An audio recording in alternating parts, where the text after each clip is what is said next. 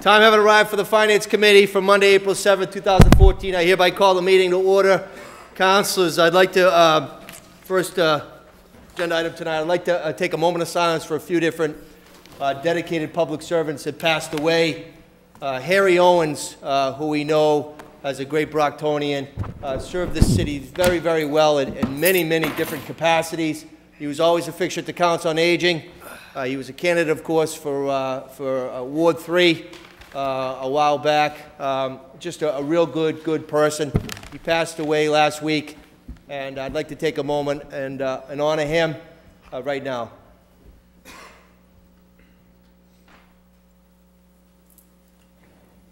May he rest in peace. Also, of course, councilors, we haven't been here in a while because last Monday was the 5th Monday. But a couple of great public servants to the Commonwealth passed away. Of course, we lost the two firefighters, Firefighter Kennedy and Lieutenant Walsh passed away, and also the police officer down at Plymouth. And I've been asked to take a moment of silence for those three dedicated public servants that paid the ultimate price. If we could take a moment of silence, please.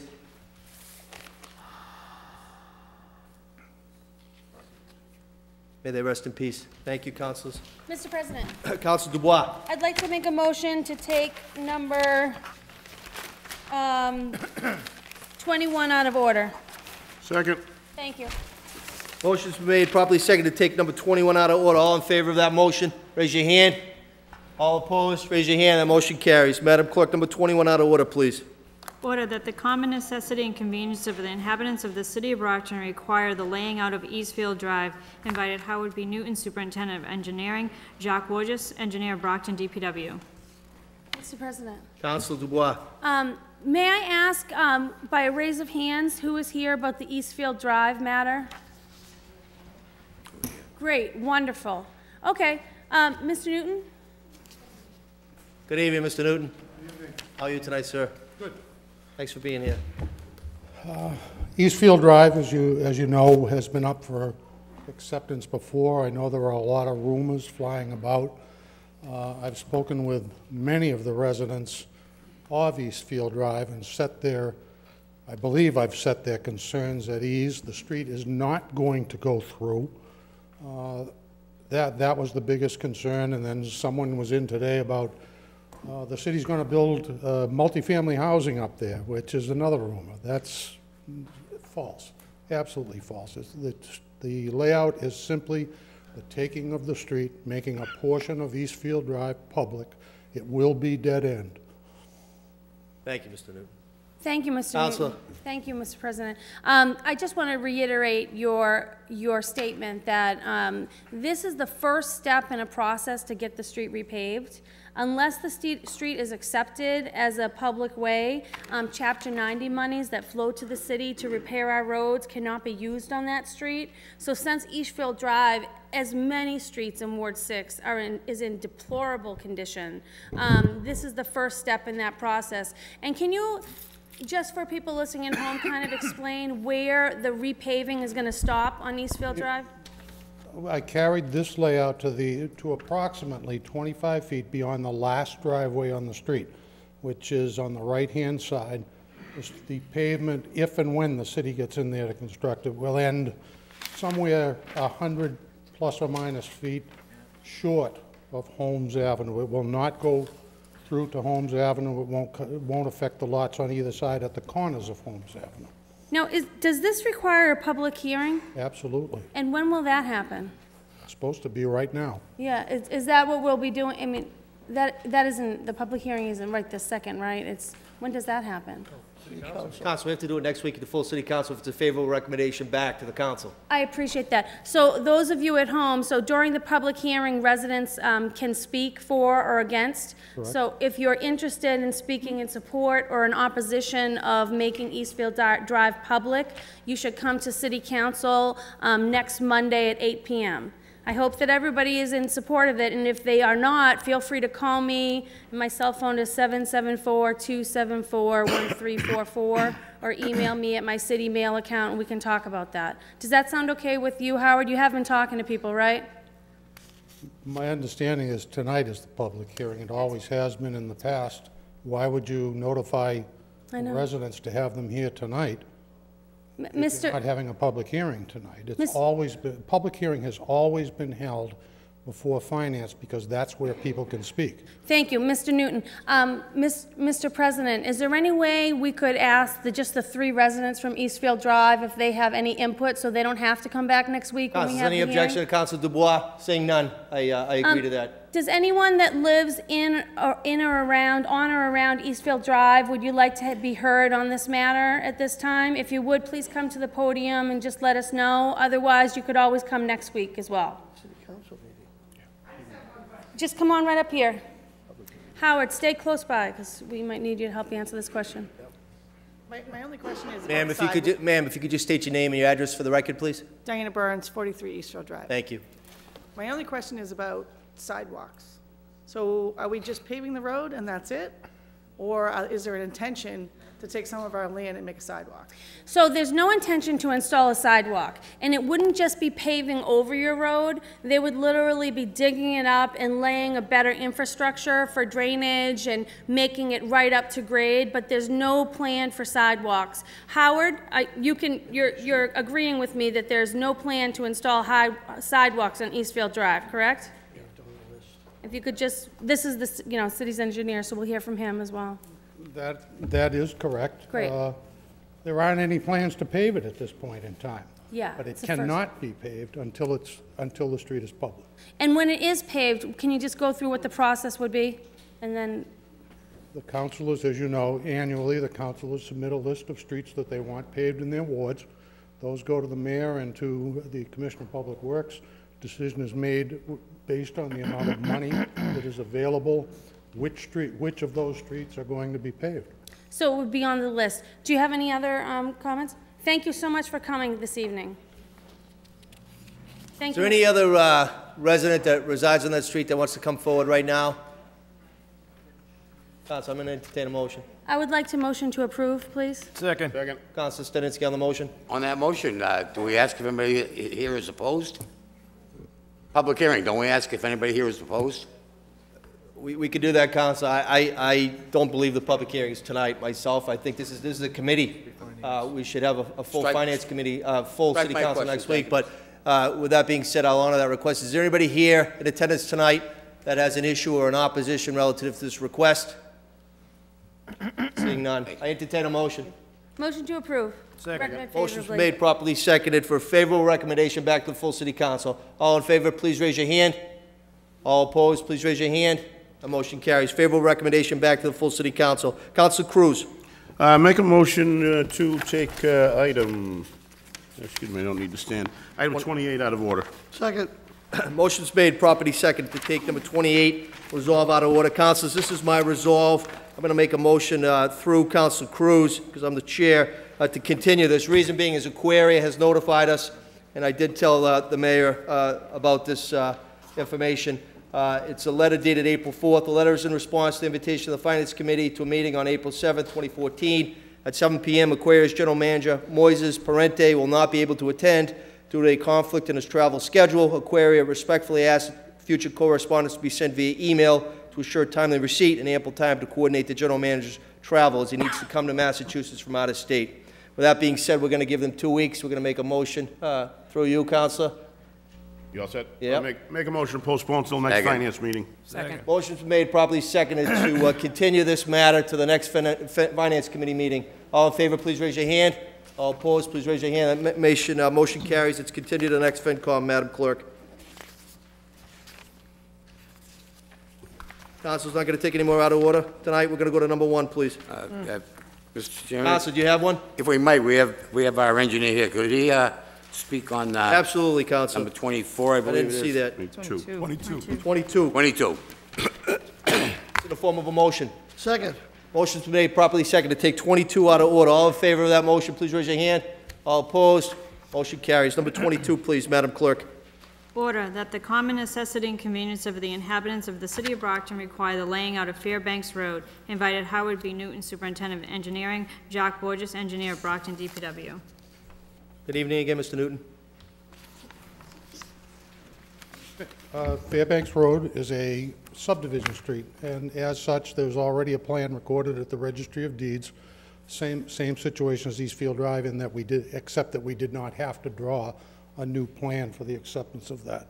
It's, again, the only taking is, excuse me, is the street itself. There are no takings of private property of any kind. Thank you, Mr. Newton. Entertain any questions? No plan to go through with a through street there? Or with Appleby or anything like that? Is there any plan? Any plan to run that down to Appleby? As far as, it's the whole street is what is in for acceptance. Thank you. But if it isn't currently all built, the city, when they went in to repave, would not build any more than, again, enough to service the residents on the street. If it doesn't go through to the other street, it wouldn't be built. Thank you, Mr. Newton, very much. Thank you, Mr. Counselor. Chairman. Is there anybody here in attendance tonight that wants to speak on this? Any resident? Since we did it for number 21, I'll entertain it for 22. Madam, please come forward. Good evening. Ma'am, if you could just state your name. Your name to the, Shirley Ellefson, Yes. 55 Fairbanks. And I was just wondering, I thought 10 to 15 years ago we got accepted as a street. Are we or not? Mr. Newton? The question was, she believes 15 years ago, 10 to 15 years ago, this was accepted?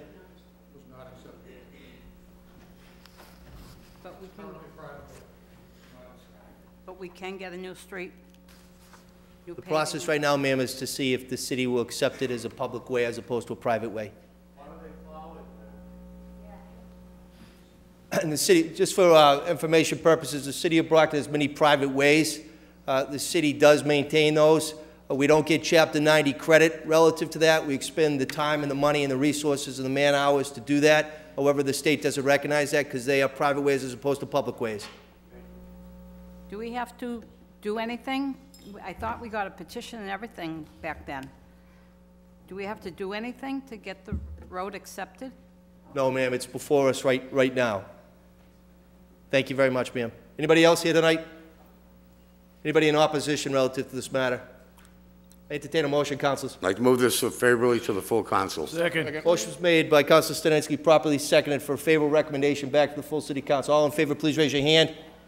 All opposed, please raise your hand. Matter carries. Favorable recommendation back to the full city council, Madam Clerk. Number 1, please. Appointment Gary Keith of 94 Provost Street, Brockton, to the Brockton Planning Board for a 5-year term ending March 2019. Good evening, Mr. Keith. Gonna work your way through. You gotta throw some elbows there, Gary. How are you tonight, sir? I'm doing fine, thank you. Good evening. Do you have a statement? What's that, sir? Do you have a statement? No, it's just that I'm looking very forward to serving the city of Brockton in any capacity that I can. I thank the mayor for giving me this opportunity, and hopefully the council finds a favorable vote. I motion to approve. Second. Motion's been made, properly seconded. Favorable recommendation back to the full city council. All in favor, please raise your hand. All opposed, please raise your hand. Matter carries. Thank you, Mr. Keith. Have a good night. Number 2, Madam Clerk. Appointment Ollie Spears to the Brockton Planning Board for a 5-year term ending March 2019. Mr. Spears, good evening tonight. Good evening, how are you? How are you, sir? Do you have a statement? Just want to thank the mayor and the city council for my appointment. And that's about it. Thank you. Motion to approve. Second. Motion's been made, properly seconded. Favorable recommendation back to the full city council. All in favor, please raise your hand. All opposed, motion carries. Thank you, Mr. Spears. Good evening. Number 3, Madam Clerk. Appointment Ross Messina II to the Brockton Planning Board for a 5-year term ending March 2019. Invited Ross Messina. Mr. Messina, good evening. Good evening. How are you tonight? I'm good, yourself? Good, thank you. Do you have any statement you want to make or No, entertain? I'm just happy to be appointed. I appreciate it. I look forward to serving the city and hopefully can bring a younger perspective to the planning board. Thank you, sir. Motion to approve. Second. Motion's been made, properly seconded. Favorable recommendation back to the full city council. All in favor, please raise your hand. All opposed, motion carries. Thank you, sir. Thank you. Number 4, please. Appointment Caleb Younes to the Brockton Conservation Commission for a 3-year term ending March 2017. Eunice, good evening. Good evening. How are you tonight? How are you? Good, thank you. Any statement? I don't have no statement. I would like to thank you and thank the mayor for the opportunity, and I'm very excited to help our city and This is all what I have to say. Motion to recommend favorably. Second. Motion's been made, it's been properly seconded. It's a favorable recommendation. Back to the full city council. Please raise your hand if you're in favor. Raise your hand if you're opposed. Motion carries. Thank you, sir. Number 5, please. Appointment Craig Pina to the Brockton Conservation Commission for a 3-year term ending March 2017. Mr. Pina, good evening. Thankful for the nomination of the mayor for the appointment to the Conservation Commission. I look forward to serving the city. Motion to approve. Second. Motion's been made, it's been properly seconded. Favorable recommendation, back to the full city council. If you're in favor, raise your hand, please. If you're opposed, motion carries. Thank you. Favorable recommendation, back to the full city council. Number 6, please. Appointment Bernie Hassan to the Brockton Water Commission for a 3-year term ending March 2017. Mr. President, How are you, sir? good and you? You have a statement you want to make? I don't have a statement, but I do wish to thank the city council and the mayor for inviting me, and I'm looking forward to assist the city in any way I can. Thanks, Bernie. Thank you. Motion's been made, properly seconded. Favorable recommendation, back to the full city council. If you're in favor of that, please raise your hand. If you're opposed, raise your hand. Motion carries. Favorable recommendation, back to the full city council. Number 7, please. Appointment Stephen Hook, Emergency Management Director for the City of Brockton. Mr. Hook, good evening. Good evening. Same question. You have a statement. I want to thank the mayor and the city council for the opportunity to serve my hometown. Motion to approve. Second. Motion, on the motion? On the motion, just want to say you have some tough shoes to fill. Mr. Schleffer did a wonderful job for the city all these years, so good luck. Thank you, I appreciate it, and I know that. Motion's been made, properly seconded. Favorable recommendation, back to the full city council. If you're in favor, please raise your hand. If you're opposed, raise your hand. Motion carries. Thanks, Thank Mr. you. Hook. Favorable recommendation, back to the full council. Number 8, please.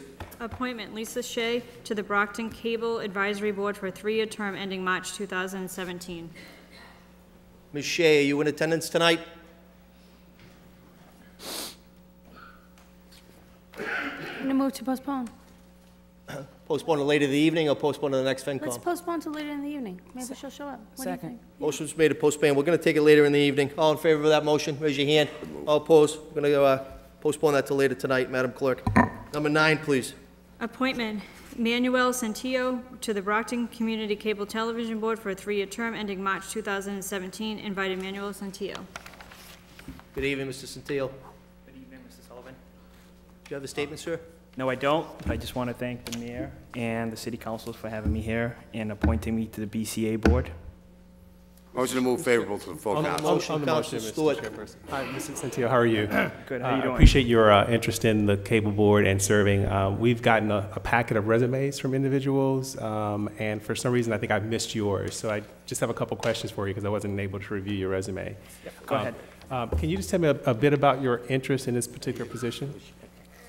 I just want to get involved in the city. I've been a board member for the Cape Verdean Association. I think I could bring a little new stuff to the board of the BCA.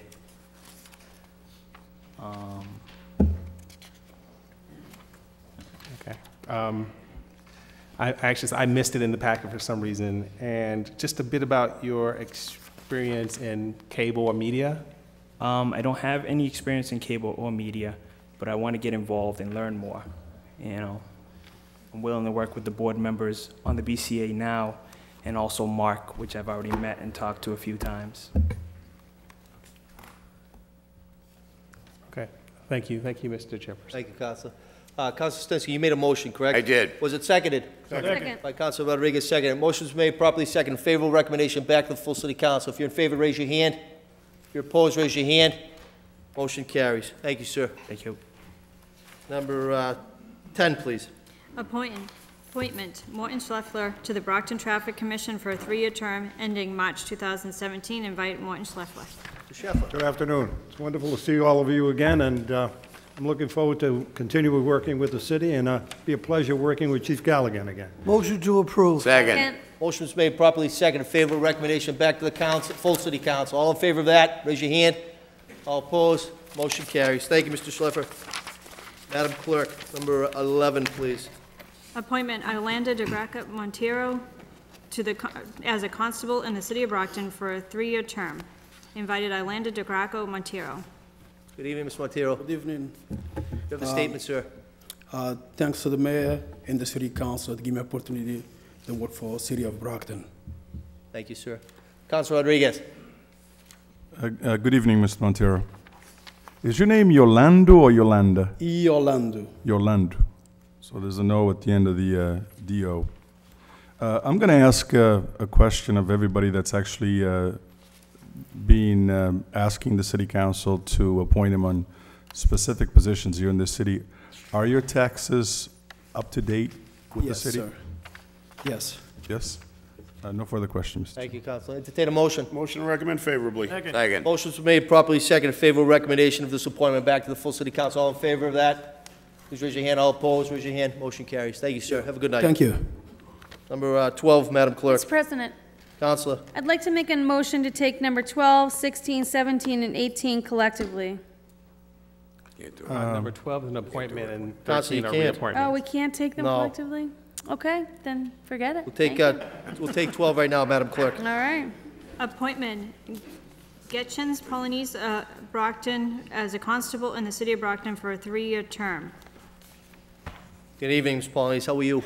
Fine, thank you, sir. Do you have a statement, sir? No, sir, I want to say thank you to Mr. Mayor and to Councilor in Brockton. Thank you for the opportunity. Thank you for being here. Councilor Rodriguez.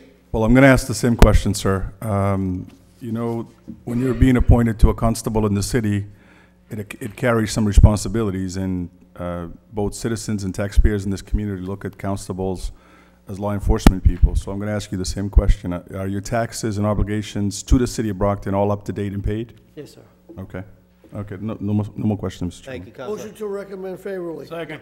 Motion's made, properly seconded, favorable recommendation of this appointment back to the full city council. Raise your hand if you're in favor. Raise your hand if you're opposed. That motion carries. Recommend full city council favorably. Madam Clerk. Reappointment, Kenneth Galligan, Brockton, to the Brockton Traffic Commission for a 3-year term ending March 2017. Invited Kenneth Galligan. Chief, good evening. Good evening. Thank you for being here. Do you have a statement, sir? Yeah, I want to thank the mayor for the appointment to the Traffic Commission. I'm looking forward to continuing my service on the Traffic Commission to the city of Brockton. Mr. Chairman. Yes. Good evening, Chief. Good evening, Council. How many years have you served on the Traffic Commission? 21 years. Well, congratulations. Thank you.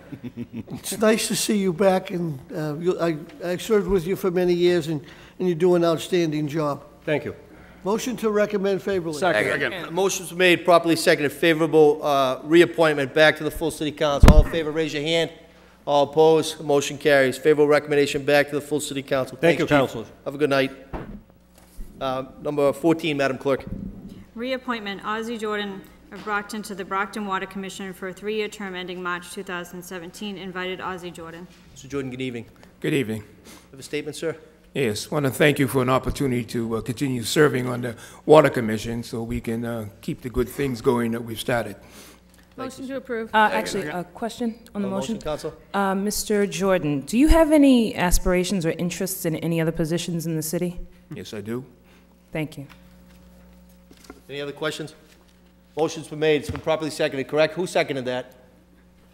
Everybody. Second. I think I did. Council made a second. Motion was made, properly seconded, reappointment, favorable recommendation back to the full city council. If you're in favor, please raise your hand. If you're opposed, raise your hand. Motion carries. Favorable recommendation back to the full city council. Thank you. Thank you, sir. Number 15, Madam Clerk.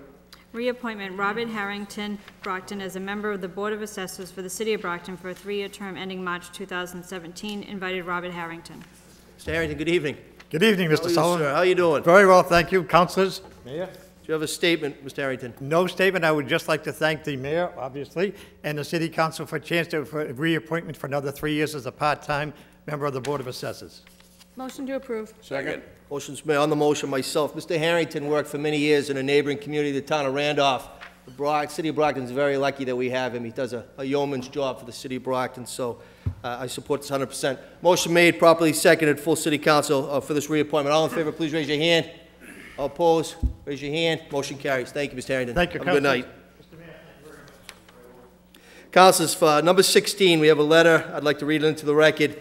It's on letterhead, Constables of New England, William R. Thomas, Jr., Constable, dated April 3, 2014, to Ms. Raymond. In regards to your letter dated March 25th, 2014, with regret, I'm unable to attend the Standing Committee on Finance on April 7th, Monday, April 7th, 2014, as I will be out of state from Saturday, April 5 through April 12 with prior commitment. I would appreciate it if you would thank the city councilors and the mayor for my reappointment. It's regards William R. Thomas Jr., constable/owner.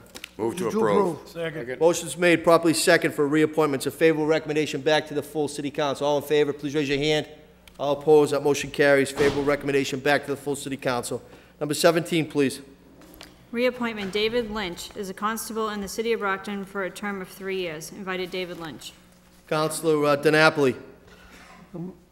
Motion to approve. Second. Second. Councilors, we were informed by Mr. Lynch he was respectfully unable to attend tonight. Motion's made, properly seconded. Favorable recommendation for the reappointment back to the full city council. All in favor, please raise your hand. All opposed, that motion carries. Madam Clerk, number 18, please. Reappointment Kenneth LaGrice Brockton as a constable in the city of Brockton for a term of 3 years. Invited Kenneth LaGrice. Good evening, sir. How are you? Good evening. Do you have a statement? Just to say thank you. Motion to recommend favorably. Second. On the question. Councilor Rodriguez. Just to be fair, and I want to be an equal abuser of everybody that comes up here today looking for a reappointment or appointment, I'm going to ask you the same question that I asked the gentleman before you. Are your taxes and obligations up to date and payable and Yes. paid to the city? Yes. No more questions. No more questions from Councilor Rodriguez. The motion was made. It was properly seconded. Favorable recommendation back to the full city council relative to the reappointment of Mr. LaGrice. All in favor, please raise your hand. All opposed, the motion carries. Thank you, sir. Have a good night. Councilors, we're going to go to number 19. Just want to let you know, Attorney Gilday, our legislative counsel, called me. He is running a little late. He is en route. He will be here. But I don't think we should hold it up unless you will the council. Do you think that we need to have Attorney Gilday here? We do? Yeah. Okay, we're gonna move that then. Number 20, please. Order a transfer of $11,864 from the Personnel Department Employee Benefits Unemployment to the Mayor's Department Personal Services in order to pay for separation costs paid to Mayor Balzotti's staff. Invited Honorable Mayor Bill Carpenter, John A. Condon, Chief Financial Officer, Maureen Cruz, Personnel Director. Mr. Connor, good evening. Good evening, councilors. This now is, I think, the third time this issue's come before you. The first time was embedded in another order, was submitted back on January 7th. It was recommended unfavorably and disapproved by the council. Second time, it was recommended for funding out of a surplus in my budget from a vacancy, and that failed by one vote of adoption. And we're hopeful that, again, this is a different vote because it's from a different funding source this time, from unemployment compensation. But it's for payment of separation costs that were due and payable to the former mayor's staff on their departure at the conclusion of their term, which was the 7th of January when the order was submitted the first time for payment. It has been the practice, I think, of the city since I've been here that those kinds of separation costs aren't imposed on a new mayor's budget because they're not budgeted in the first instance. So we're hopeful that this time we can get a favorable vote from you. Motion to recommend favorably. Second. Motion's made, properly seconded. Favorable recommendation back to the full city council. All in favor, please raise your hand. All opposed, raise your hand. Motion carries. Favorable recommendation number 20 back to the full city council. We already did 21. We did 22. Councilor Gilday is not here. We'll go to number 23. Order that the City Council hereby establishes the application fee required by the ordinance to be $1,500, regulating the locations of medical marijuana, cultivation, harvesting, dispensing, and other related activities, as allowed by Commonwealth of Massachusetts. Invited John A. Condon, Chief Financial Officer, Philip Nazarella, City Solicitor, Richard C. Francis, Fire Chief, Robert Hayden, Interim Police Chief, James Casseri, Superintendent of Building, John McCluskey, Esquire, PC Law Office. Mr. President. I can wait. If we could, yes, because it was the original order that I had signed, and I know we had moved it to send it to Finance. So if I might, Mr. Chairman, just to speak briefly on this, because I think we need to understand, again, just what we were discussing at that last meeting in regards to this particular $1,500, that this is what we are calling an application fee. And I think councils need to understand that there's a separation between application fee and for other types of monies that we would like to see coming in from the business in itself as two different things. I know there was some discussion at the last meeting in regards to why couldn't the fee be $10,000, $20,000, $30,000. There's no fee in the city of Brockton for any such application for any type of fee pertaining to materials and the working relationship that has to establish a fee be that type of money. So I just want everybody to have a clear understanding, and as I quoted in this evening's newspaper, and I think Councilor Monahan and I were on the right path, I'm sure everybody else is, that you have to keep it separate. If you're looking for the business to bring something else to the table, and I think the mayor has had discussion with the contractor in some such way that that could possibly be a possibility, I don't have a problem with that because other cities and towns are already doing that, and that's what's happening in with this business. I'm sure the attorneys can speak, and I'm sure Attorney McCluskey's here representing the contractor that would be coming in to open the business that's going to be located here in the city of Brockton.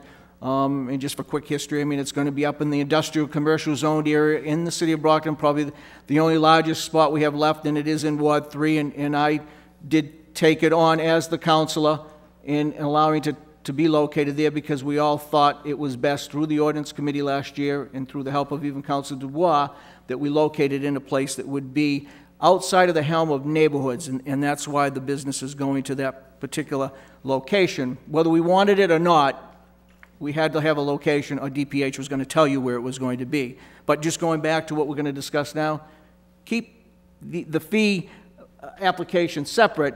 So if you're looking for $50,000, $60,000, or $100,000 to come from the business in any such way to help out the city of Brockton is another situation. But the fee is the fee, and I think we need to understand that. Thank you, Mr. Chairman. Thank you, Councilor. And then point of information, Attorney Gilday, just a reminder, as legislative counsel, he did articulate to us that it has to be a fair and reasonable fee relative to the application process and the time that the city employees through the various departments would need to process the application. Mr. Kaseri, thank you for being here tonight. How are you, councilors? Good, I'll answer any questions. And I also was wondering if the chief and I had spoken, we read this ordinance and we saw a couple little things that we didn't think were going to work quite right with it. I don't know if this is the place to do that or if we're just going to talk about the fee. We're strictly on this order item, it's strictly the application fee. But if there's another thing, we can entertain that at a later date. We'll go through the process, the practice and procedure, Mr. Kaseri. We'll do that. Okay. Mr. President? Councilor Dubois. Thank you. I have questions, but I'm going to start off with just putting my cards on the table and saying that at the end of the meeting, I'm going to motion to change the $1,500 fee to $2,700. And I've come to that determination, and it doesn't, you know, everybody has the right to not approve it or not vote for it if they don't want. But I'm assuming when this application comes in, especially in the nature of it being the first application that the city is going to look at, that in my estimation, and this is just my estimation, that the city solicitor might spend like 5 hours, someone in his office looking it over, and I've just, for average, times that by $50 an hour. And the fire department, maybe people in your department will take some average of 10 hours looking it over, and the police department might take 10 hours looking it over, and I times that by $50 about an hour. And then Mr. Kasiri, you might take 10 hours looking it over, and I times that by $50. And then the planning board might take 10 hours, and I times that by $30. And then I bet that a consultant through Nova Armstrong would be asked to look at it, and that might take 5 hours. And I just estimated her cost at $100 an hour, but it may even be more than that. And then assistant building, someone in Mr. Kasiri's department might take 5 hours, and I times that by 30, and that's how I came up to $2,700. And it's in the meetings that I've had with Mr. Kasiri about this project where we're looking at some of the fees that we're charging for developers right now, and those fees are literally not covering the costs for the city to review the documents. So I'm fair with not overcharging someone, but as it stands right now, Brockton is literally paying other people to come in and submit files to us, and that isn't right either. So I think that a fairer cost would be $2,700, but each of you gentlemen could take some time and maybe tell me if you think that that might be a good estimation of your department's time on this project, or if it's lower or higher. What do you think? No, I think that sounds fair, what you're talking about, Counselor. There's a lot in here that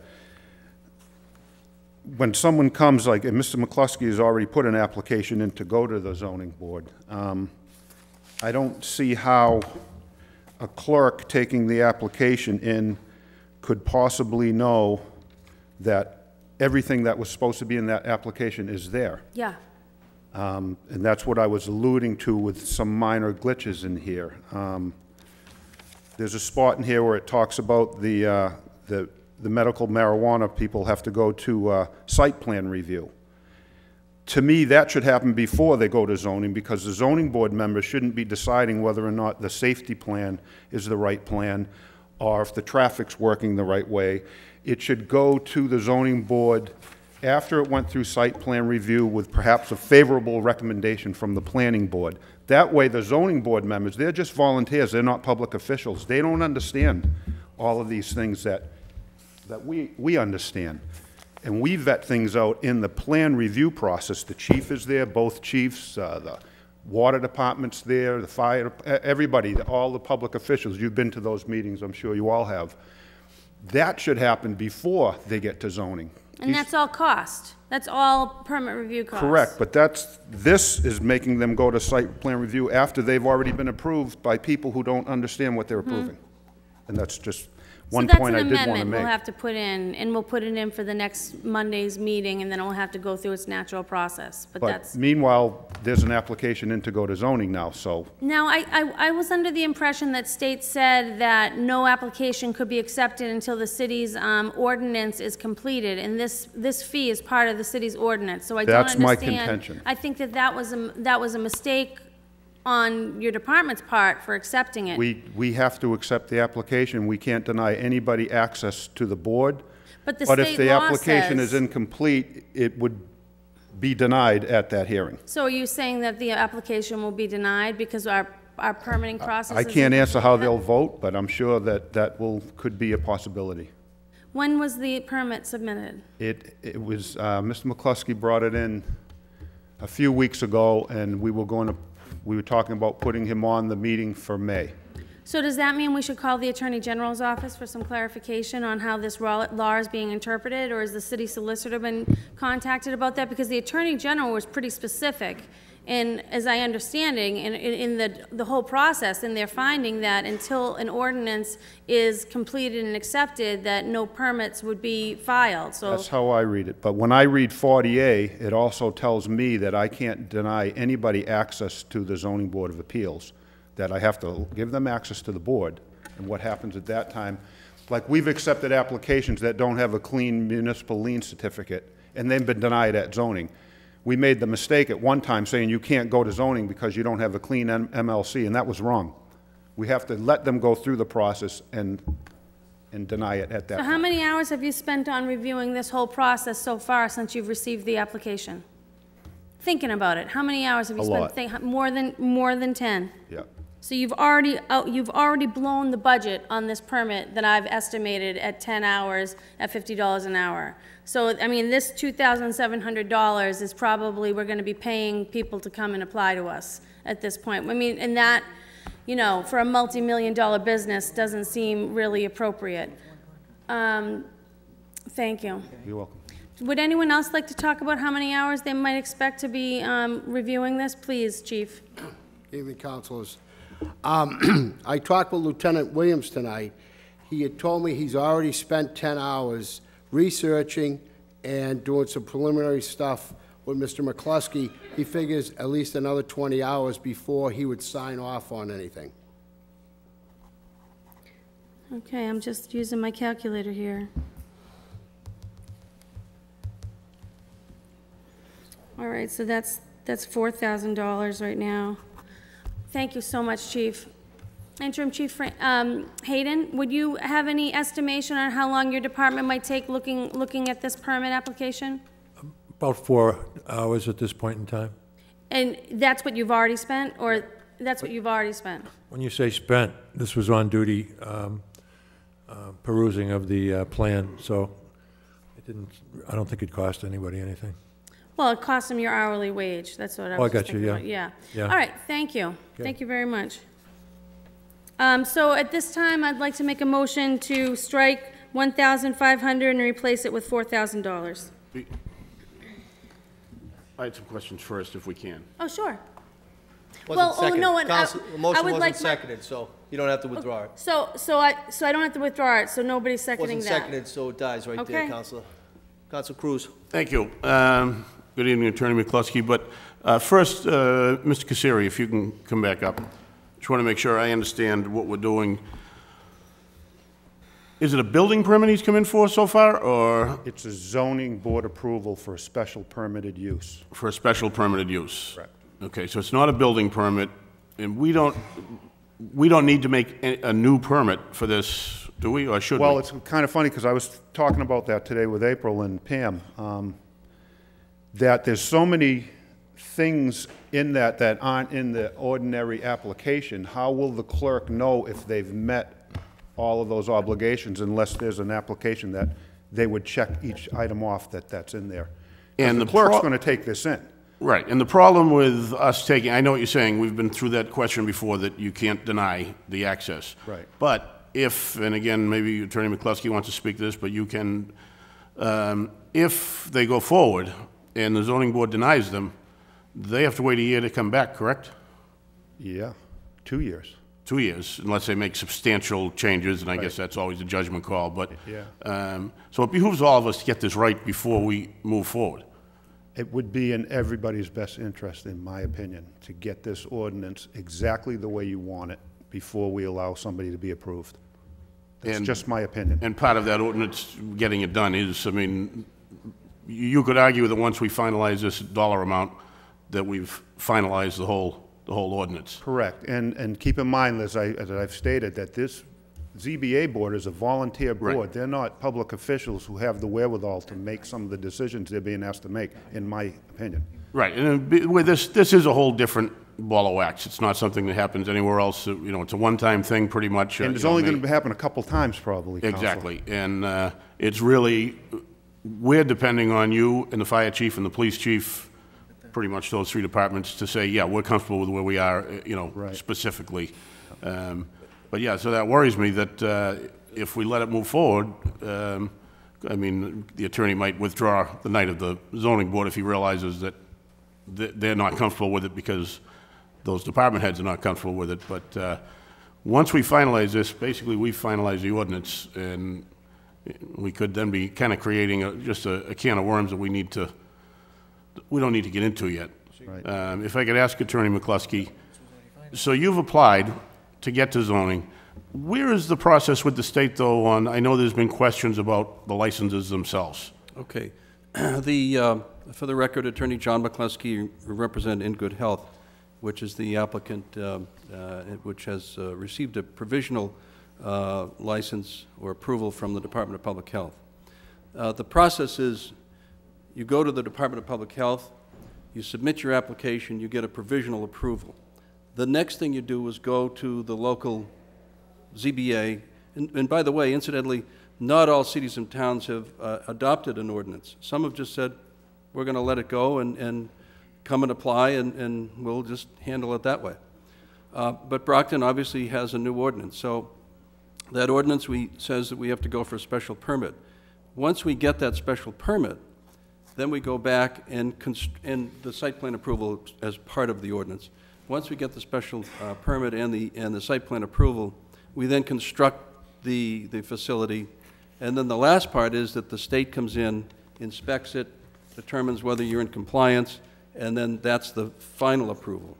After that, of course, every year they have annual checkups and inspections and spot inspections, et cetera.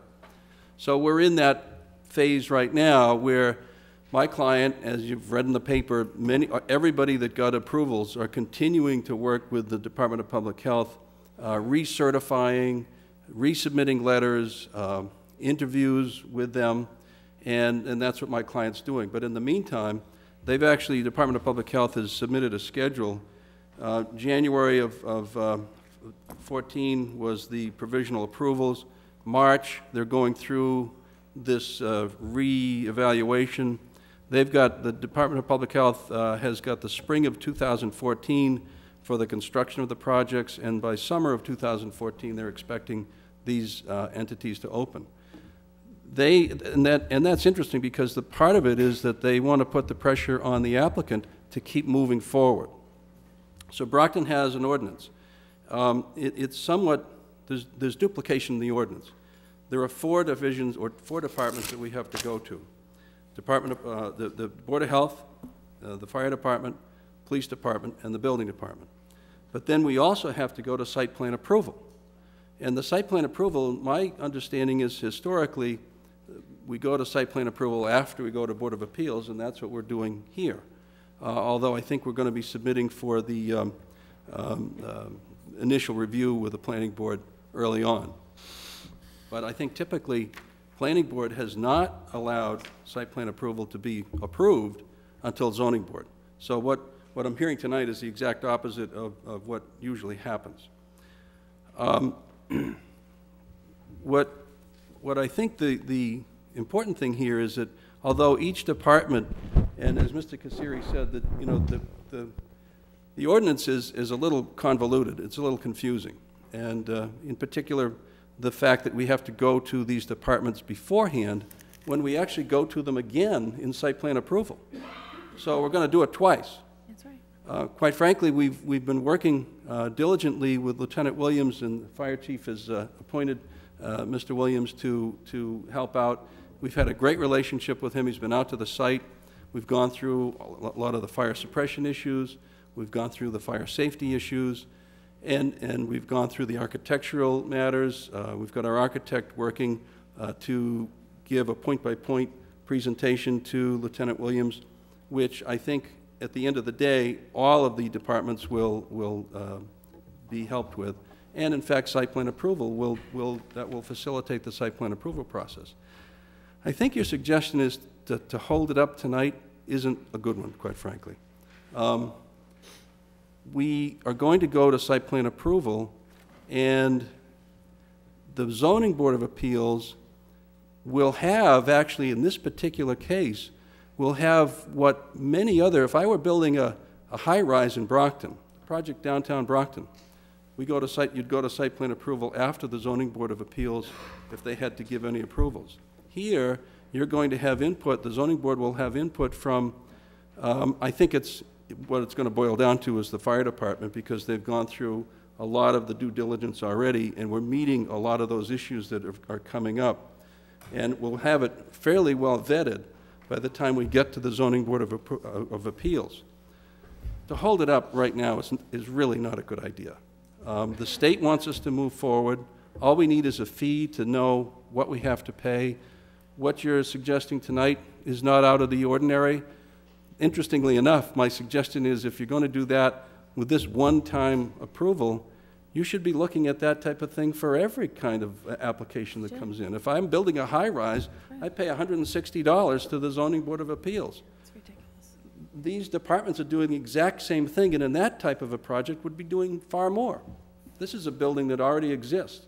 So maybe this is a good time to say we should be looking at this for everybody, but don't hold up my client for that purpose. This is a one-time application. The state has approved one in the city of Brockton. It's not as if we're going to be going through this time and time and time again. So, and as to the fee, Councilor Anieri is right. It's for what work has to be done. So the numbers that I'm hearing, it is what it is. If that's what the fee should be, then that's what the fee should be. My client is renting the property. So the city of Brockton actually is probably now going to make more money, because I think I saw the assessor around here earlier today. When he finds out what's going on, he's going to go back out and say, well, we're making a little bit more money at this property. Taxes are going up. So the city isn't going to lose out on the taxes at all. In addition, what all of these groups are doing, there's 20 that have been approved, provisionally approved in Massachusetts. Every one of them, including us, are in discussion with the municipalities about making it's not really a payment in lieu of taxes, or because there are no taxes. There'd be no additional tax that would be coming to the city of Brockton. However, because it's a nonprofit, In Good Health has already said and made an offer to the city, a substantial offer, and we're going to be in discussion about formalizing that. We also have a neighbor that we're going to be requesting an easement from. We're in discussion with them with regard to making a significant payment to a nonprofit to help them in their situation, and so they can operate where they are. So we're trying to be good neighbors. My client, incidentally, is been a good neighbor to the city of Brockton for many, many years. They developed, own, and operate Bay Point and Heights Crossing.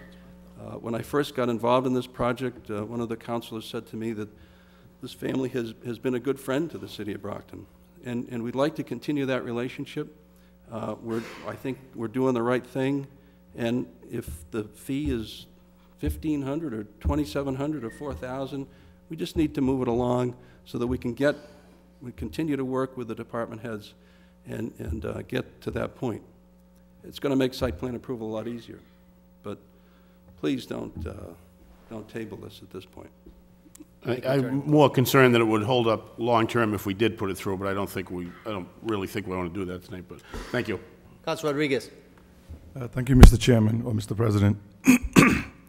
Mr. McCoskey, I think I'm going to ask the white elephant in the room question here, because I know you kind of alluded to it a little bit. In reading the paper tonight, quite a few communities that are looking to license. Which paper were you reading? The local paper. There's some assertion in the paper of these communities doing pretty well with this new licensing that's coming down the pipeline. Because the way I see it, the only leverage that we actually have here in the city is this licensing fee that we were talking about. We're talking about an application. The application fee. But I'm actually going to come out and be blunt and say, what's in it for the city of Brockton? And I know you kind of said, you're going to try to be good neighbors, because we're not really going to get anything directly from the owners of this facility in terms of taxes to the community. But what specifically is in it for the city of Brockton? I mean, what specifically can you at least say to this council that we're going to get from allowing? Because, frankly, I don't like this process, to be honest with you, because it seems that the state has taken the powers from the local communities in terms of determining who the licensees or who the operators of a certain business is going to be in their city and community. Because if they're the ones who are basically licensing the business, we don't have a say. I mean, you got to go through the zoning, you got to go through the planning and all the processes that you got to go through in order to satisfy that particular need. But in terms of whether or not your agency gets a license to operate in this city or not, does not really rest with the city of Brockton, as far as I'm concerned. Right. Correct?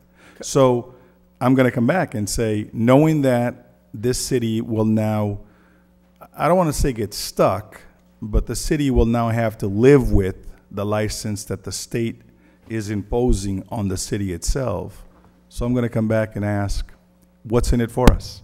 Okay. I mean, we've got probably more needs that most communities in this area, and it seems, according, I guess, to the I don't know how well the young man who wrote the paper researched it, but it seems that these businesses will do pretty well.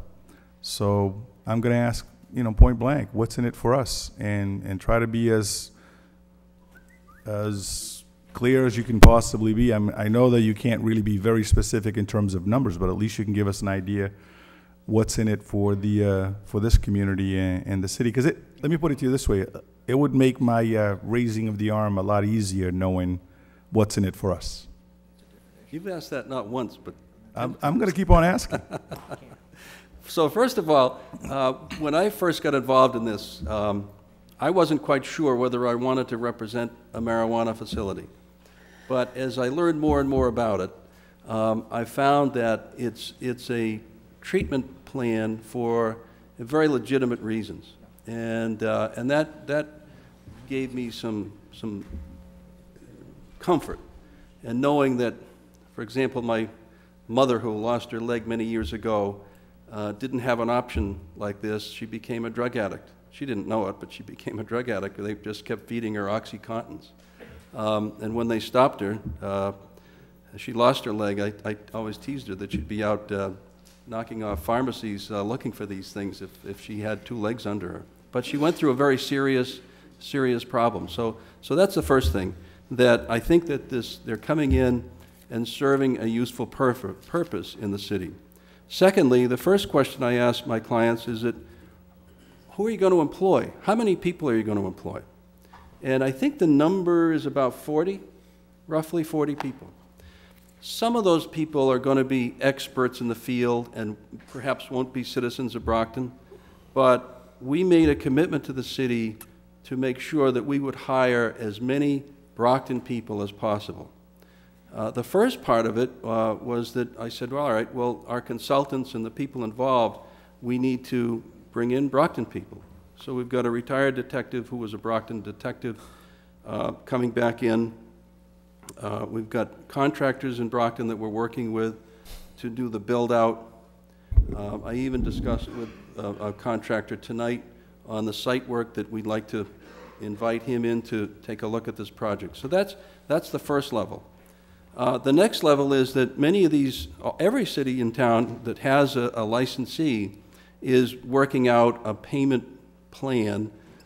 The easiest way to think of it is in lieu of taxes, a payment in lieu of taxes, but since we wouldn't be taxed, it's an additional payment that the city would receive. In Good Health has made an offer to the mayor's office for an initial payment of $100,000. And that is for whatever projects, whatever use, or whatever reasons they would like to apply that to. For example, there's a school in Brockton for drug-addicted people over at the fairgrounds. And that's something that my client and I have very recently been talking about, making an annual payment to them to help put that type of money right back into the community. So first off, the $100,000 payment is, I think, fairly generous because they haven't made $1 yet. I will say that that payment is structured over 1 or 2 years, 1 year.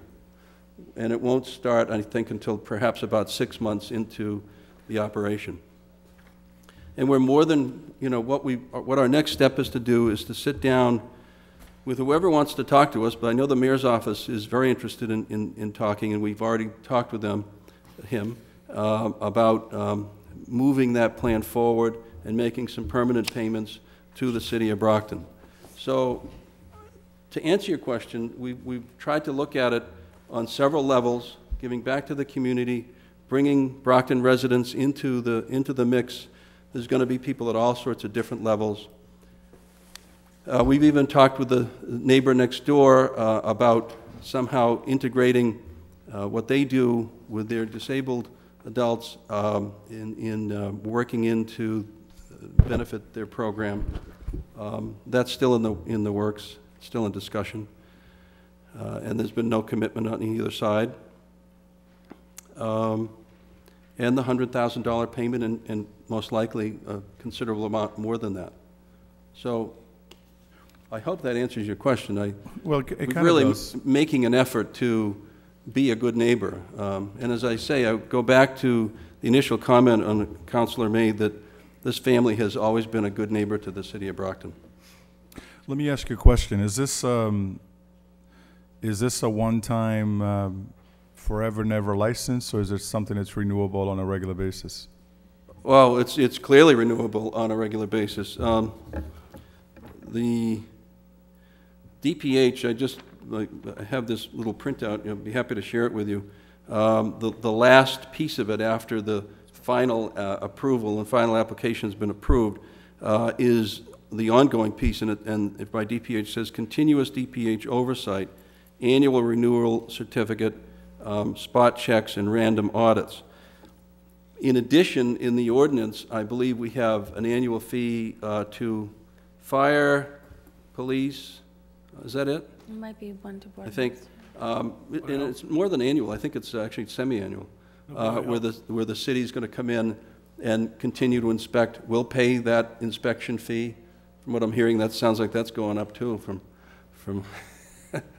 But I guess what I'm asking is that you don't have to reapply for a license. This is a one-time thing. As long as you do your thing, your license will be Correct, but you review it annually, and they keep. I think I think everybody's going to be watching this. But as I mentioned earlier in the day, there's going to be a learning curve here. This is it's a first and only time that the city is facing something like this, that the Commonwealth of Massachusetts is facing something like this.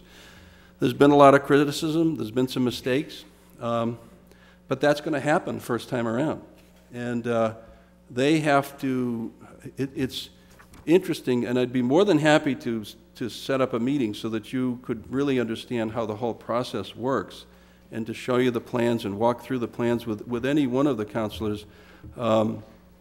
I think I gave Councilor Neary a copy of the application, but I'll be happy to make that available to everyone and sit down with you and walk you through it. Attorney McCluskey, if you could get it to the city clerk, Mr. Zioli, he'll farm it out to us, that'd be great.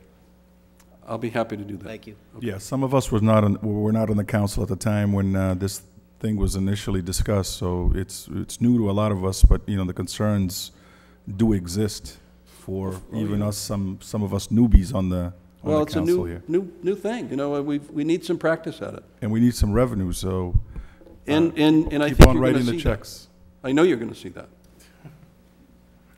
No more questions, Mr. Thank you. Councilor Barnes. Actually, I'll withdraw. You all say, Councilor? Yeah, thank you. Councilors, any other questions for any invited guests here tonight? Mr. Chairman? Councilor Dubois. I'd like to try this again. I'd like to make a motion to strike 1,500 and replace it with $5,000. Second. Motion's been made to amend the order, striking $1,500 and replacing that with, did you say 5,000 even? Yes, please. $5,000. All in favor of the amendment, please raise your hand. All opposed, that amendment carries. Entertain a motion of the order as amended. Recommend favorably as amended. Second. Councilors, there's a motion made, properly seconded, favorable recommendation of agenda item number 23, this order as amended. All in favor of the favorable motion, raise your hand. All opposed, that motion carries. Favorable recommendation back to the full city council. Mr. President. Councilor. Respectfully, I understand that you asked for no other taking of suspension of the rules, but when you look at the agenda, the only resident that is here that isn't an employee of the city is on number 27, which is the last of the evening. So I'd like to move that and take it under suspension of the rules if you would so allow me to. Well, that's my resolve, Councilor, so of course I'm going to agree, but I do want to know, is Lisa Shea here? It was agenda item number 8 relative to an appointment to the Cable Advisory Board. Ms. Shea, are you here? We're going to keep that until the end. Motion was made. Was it seconded relative? Second. Motion made, properly seconded, to take number 27 out of order. All in favor, please raise your hand. All opposed, motion carries. Councilor Neary.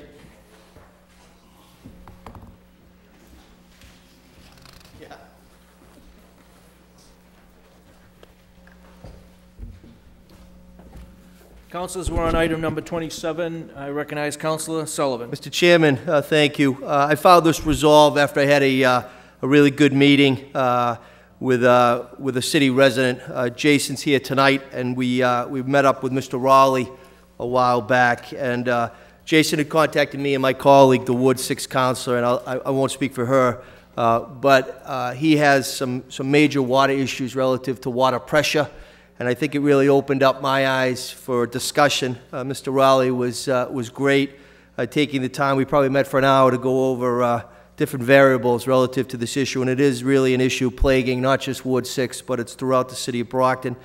And bottom line, it comes down to old pipes and no money. So with that being said, I thought it'd be appropriate, and I know the councilor from Ward 6 signed on to this resolve as well. I think it's appropriate to have the DPW commissioner here, of course, the city resident that brought it to everybody's attention, to foster the discussion, and Mr. Raleigh as well. So with that being said, I don't think we're going to have a cure tonight, but at least we can start the process to figure out a way to address this issue, not really with a Band-Aid approach, but I think we have to think long-term relative to fixing the solution to this issue. Jason, thanks for being here tonight. Thank you, Councilor Sullivan. I have a short briefing. Absolutely. Do you mind if I pass it out?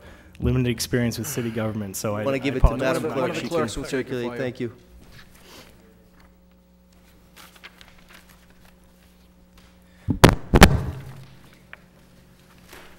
Thank you. Thank you.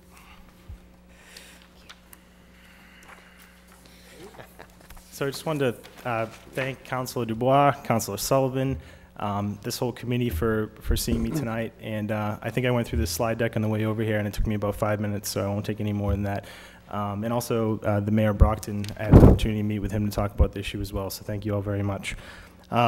So, focus areas, just wanted to talk a little bit about the background, the problem, who I am, what I'm doing here, the scope and magnitude of the problem that we're having on Norwich Road, some of the attempted repairs that have been made over the years, what we propose is the fix, and so I've had an opportunity to meet with the water department and talk about what the fix could possibly be, and other issues, and hopefully talk about next steps. So again, my name is Jason Glanuski. I'm a lifelong resident of the city of Brockton, Ward 6. I grew up on Hovenden Ave. Both of my late grandfathers were city employees, principal of Brockton High and lieutenant of the Brockton Police Department. So I have a great affinity for the city of Brockton, and my late grandfather reminds me very much of the chief here, tough as nails, but full of compassion. So when I went to purchase a home, I have a lot of family in Brockton. I didn't have to look very far to the little neighborhood over by Ashfield School. I found a nice little house, or a wooden box that the bank lets me live in, I call it. You know, as a first-time home buyer, I admit I was a bit naive, and so I was probably looking at things like with the colors of the tiles and the light fixtures when I should have been looking at things like, do we have good water pressure? So the scope and magnitude of the problem is pretty cut and dry. We aren't able to run any two water drawing appliances simultaneously. It's a systemic problem on the entire road, and you know, I have 3 small children, 6, 4, and 2, so what I like to call the evening rush can be pretty difficult. So laundry, baths, and cleaning dishes, you can't do that simultaneously. So it's a significant quality of life issue. There's also concerns attendant to property sales. We had a woman across the street with a beautiful home. She had about 2 or 3 buyers turned away because of the water pressure problem. So in talking to the water department, at least 22 residents from Norwich Road over the years have reported the problem to the Brockton Water and Sewer Department. And so it is a systemic problem, and I'm just here representing, you know, not just myself, but the folks on the street as well.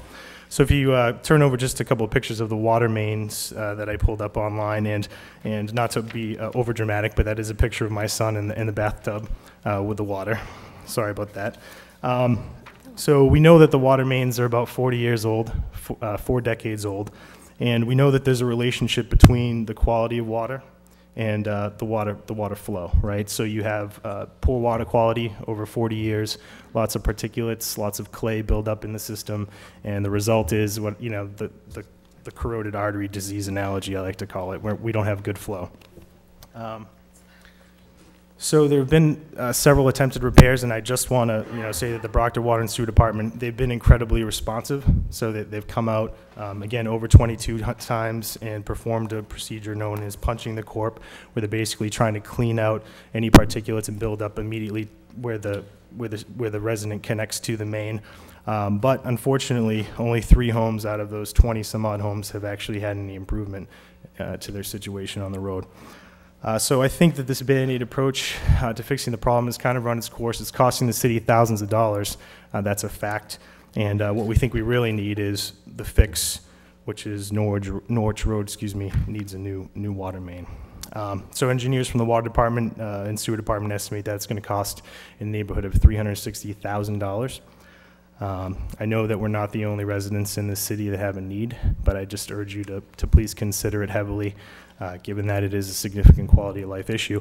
And just to, again, to reemphasize, I think everybody has some water pressure issue in Brockton where we're not talking about taking a shower and somebody flushes the toilet and then, oh no, I lose my pressure. We're talking, I'm taking a shower and there's nothing coming out of the kitchen sink. So 360 includes resurfacing the road, which is not what we're at. We're not asking for that. We're just asking for the main. And to give you a little bit of an idea of how this solution helped another resident, about 100 yards away by the Ashfield School, they had the same exact problem, came to the city, showed videos of the flow, went through the whole process, and they actually got the main replaced, and it solved their problem 100%. So I think that's it. Thank you very much for listening, and if you have any questions for me, I'd be happy to answer them. Jason, I want to thank you. I mean, you spent a lot of time on that PowerPoint presentation. It's obvious, and I think it's really eye-opening. If we could have Mr. Thorson and Mr. Rowley come forward as well.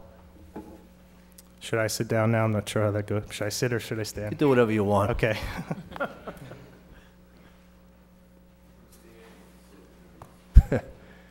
Mr. Thorson, good evening. Good evening. Where are you? Oh, there you Right are. over here. Thank you. Thanks for coming tonight. Mr. Rowley, thanks for coming tonight as well.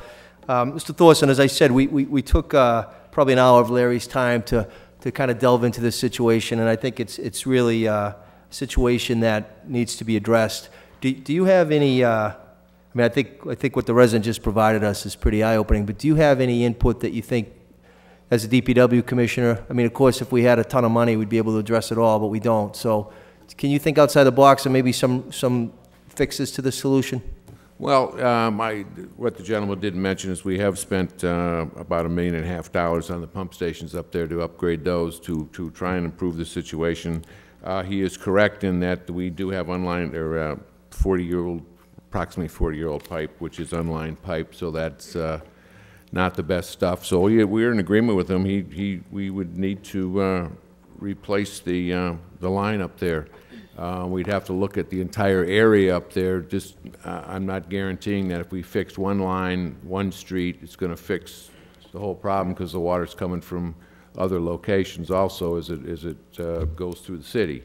One thing that the gentleman didn't mention is he was given an estimate of about $360,000 to fix the pipeline, the pipe and the street. Obviously, if we didn't do the street, it would be a little bit less than that. However, that cost of $360,000 does not include any design work. So if we went outside to have this designed, it would cost, you know, you're looking at a cost of probably $500,000 right now. So I know Ward 6 does have some issues. I know the council from Ward 6 has been trying diligently, as have we, to get funding for Tina Road. Haven't gotten that in 3 years. So one, you know, we can you know, discuss it with the CFO and see if there's any way to get it on the SRF loan project, but probably not, since I believe the last time the CFO gave a budget briefing here, it was fairly dire as far as the water side goes, is not paying back the general fund, et cetera. So there are issues here that we have to look at, and we'd have to look at an entire wide range approach to this thing. It's not, like I said, I don't know if fixing one street is going to solve the problem, because depending on where that water is coming from, those streets may be just as bad. So we're looking at a fairly large evaluation that would have to be done of that entire area. The Ward 6 area is, as Councilor DeBar knows, is not known for its great water pressure. That's hence Tina Road, hence this street. So there are issues that would take place up there. Out of the box, what can you do? Maybe assess a betterment fee to these the residents. However, that would require I think there's 22 houses on that street. Everyone would have to sign off on that, agree to it. That betterment fee would go against the property itself, not necessarily the homeowner. So if the homeowner sold his house, that betterment fee would stay there. One thing that I'll say about a betterment fee, it will work out. I mean, it could depend, but then depending on how you finance the fix itself, that money obviously is an upfront cost, which may not be fully recouped over the, you know, so we'd have to figure out a way to pay it up front and then spread the payments out over the time. So however we did that, we'd have to work on that. I'm not an expert in betterment fees, so we'd have to do some discussions probably with the legal folks and the chief financial officer, and see how the best way to do that would to approach it. Do you recall during your time, in your capacity, that, because I've been on the council 9 years, I don't ever remember a betterment. Has the city utilized that at all? I don't recall that. Not since I've been here, no. Okay. It was, I know, think Howard's gone, but he could probably be the one that could tell us when the last time it was done, but I think it was many years ago. Yeah, I think they did it for some sewer work, just off the top of my head, 20, 30 years ago, but Okay. I don't know if that's true. But it kind of, for whatever reason, fell out of favor. It didn't get carried on. It didn't become, as far as I know, a real viable program. So could it be done? Yeah, obviously it can be done. However, the residents of the street would have to understand that that cost, whatever that cost is, would be borne by the residents of that street. The burden I'm would be not- on them. Before we jumped into that, I think we'd have to be fairly confident that whatever, if we did go down that avenue, that would fix the problem. Okay. And so One question I had, I was thinking about it when I was coming here tonight, and we're talking about water pressure, people's homes. What about the fire hydrants? God forbid there was a fire up there. I mean, are those pipes the same size? Would the pressure be, I mean, maybe that's more for Chief Francis, but I was thinking about that. I mean, we're talking about low pressure relative to homes, or maybe Larry, you'd know this. Yeah, we can let Larry answer that. We have enough pressure at the hydrants. From the But hydrants? It's a bigger line, yes. Bigger line. It's a 6-inch line that feeds that hydrant, which is 3/4 line that's going into a lot of the residents' homes. Okay. I'd just like to touch a little bit, too. Jason's absolutely right. It's mostly city-related, but when Campanelli built those homes, the inside plumbing is very small also. He used like 1/2-inch, 3/8-inch copper, so that restricts the flow also in the homes. Okay. That's what we're finding when Jason said when we punch a cork, we have decent pressure at the main. But as it goes through that 3/4-inch copper into the homes, it's reduced like 40%. So even if the city spent the dough to fix the outside pipes, to open that capacity up, you're still going to have potentially a problem within the plumbing within the Yes. interior of the home? Yes. Okay. Yes. Okay. Yeah, I'm going to open it up to the, I'm not going to hog it. I'll open it up. Mr. Chair, I'll send it back to you. Oh, you all set, Counselor? Yeah, thank Okay. you. Counselor Stewart. Thank you, Mr. Chairperson. This is probably for Mr. Thorson, just questions around, so is this a issue with the Campanelli community in Ward 6? So it's that widespread, or it's by particular streets, or we're finding this to be more of a problem? Well, this isn't a citywide issue on pressure. It's I would say localized up into that area mostly, yes. In Ward 6? Yeah. Ward 5 and 6. With that particular style of home, or that particular contractor or who developed those homes? Yes, you're correct. Okay. It's the way the infrastructure was built up there. And- And it's one of the highest points in the city, too. So some of those homes are off of city pressure and some are off of tank pressure. Mhm. Okay, and then the $500,000 that was quoted, I mean, it was, in the PowerPoint, it was $300,000, but my understanding with design costs and everything else, it's about $500,000. I gave Jason a rough guesstimate, just for that was just for the piping and the road reconstruction, but you also have, you have to have it designed, and then you have to have it, first you have to have it engineered, then you have to have it designed, then it has to go out to bidding. So you're looking at another $150,000 for at least all those three. And that's just for that street, correct? That's just for that street, correct. And then in the impacted area, Ward 6 and 5, how many streets are we talking about? Oh. Tons. I mean, now what's the, I mean, what the number of streets? 500 streets, 200? Point of information, It's like, I would say it would be around 50 streets. would be Easy. it would be At least least that many. 50. I wouldn't At say least. 500. I'm just, At least There's 50, 1,300 yeah. streets in the city, right? How many do you think? Yeah.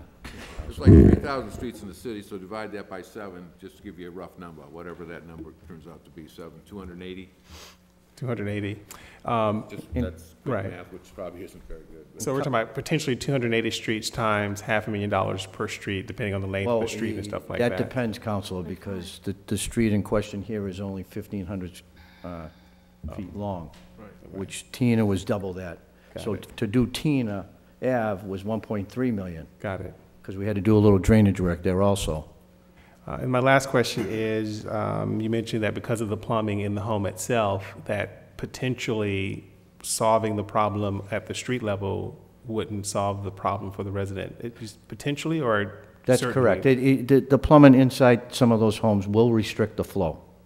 Even if we get 40, 50 PSI on the outside, it could be like 20 on the inside. Okay, great, thank you. Standard operating pressure in the city is around 60 PSI, 62 PSI.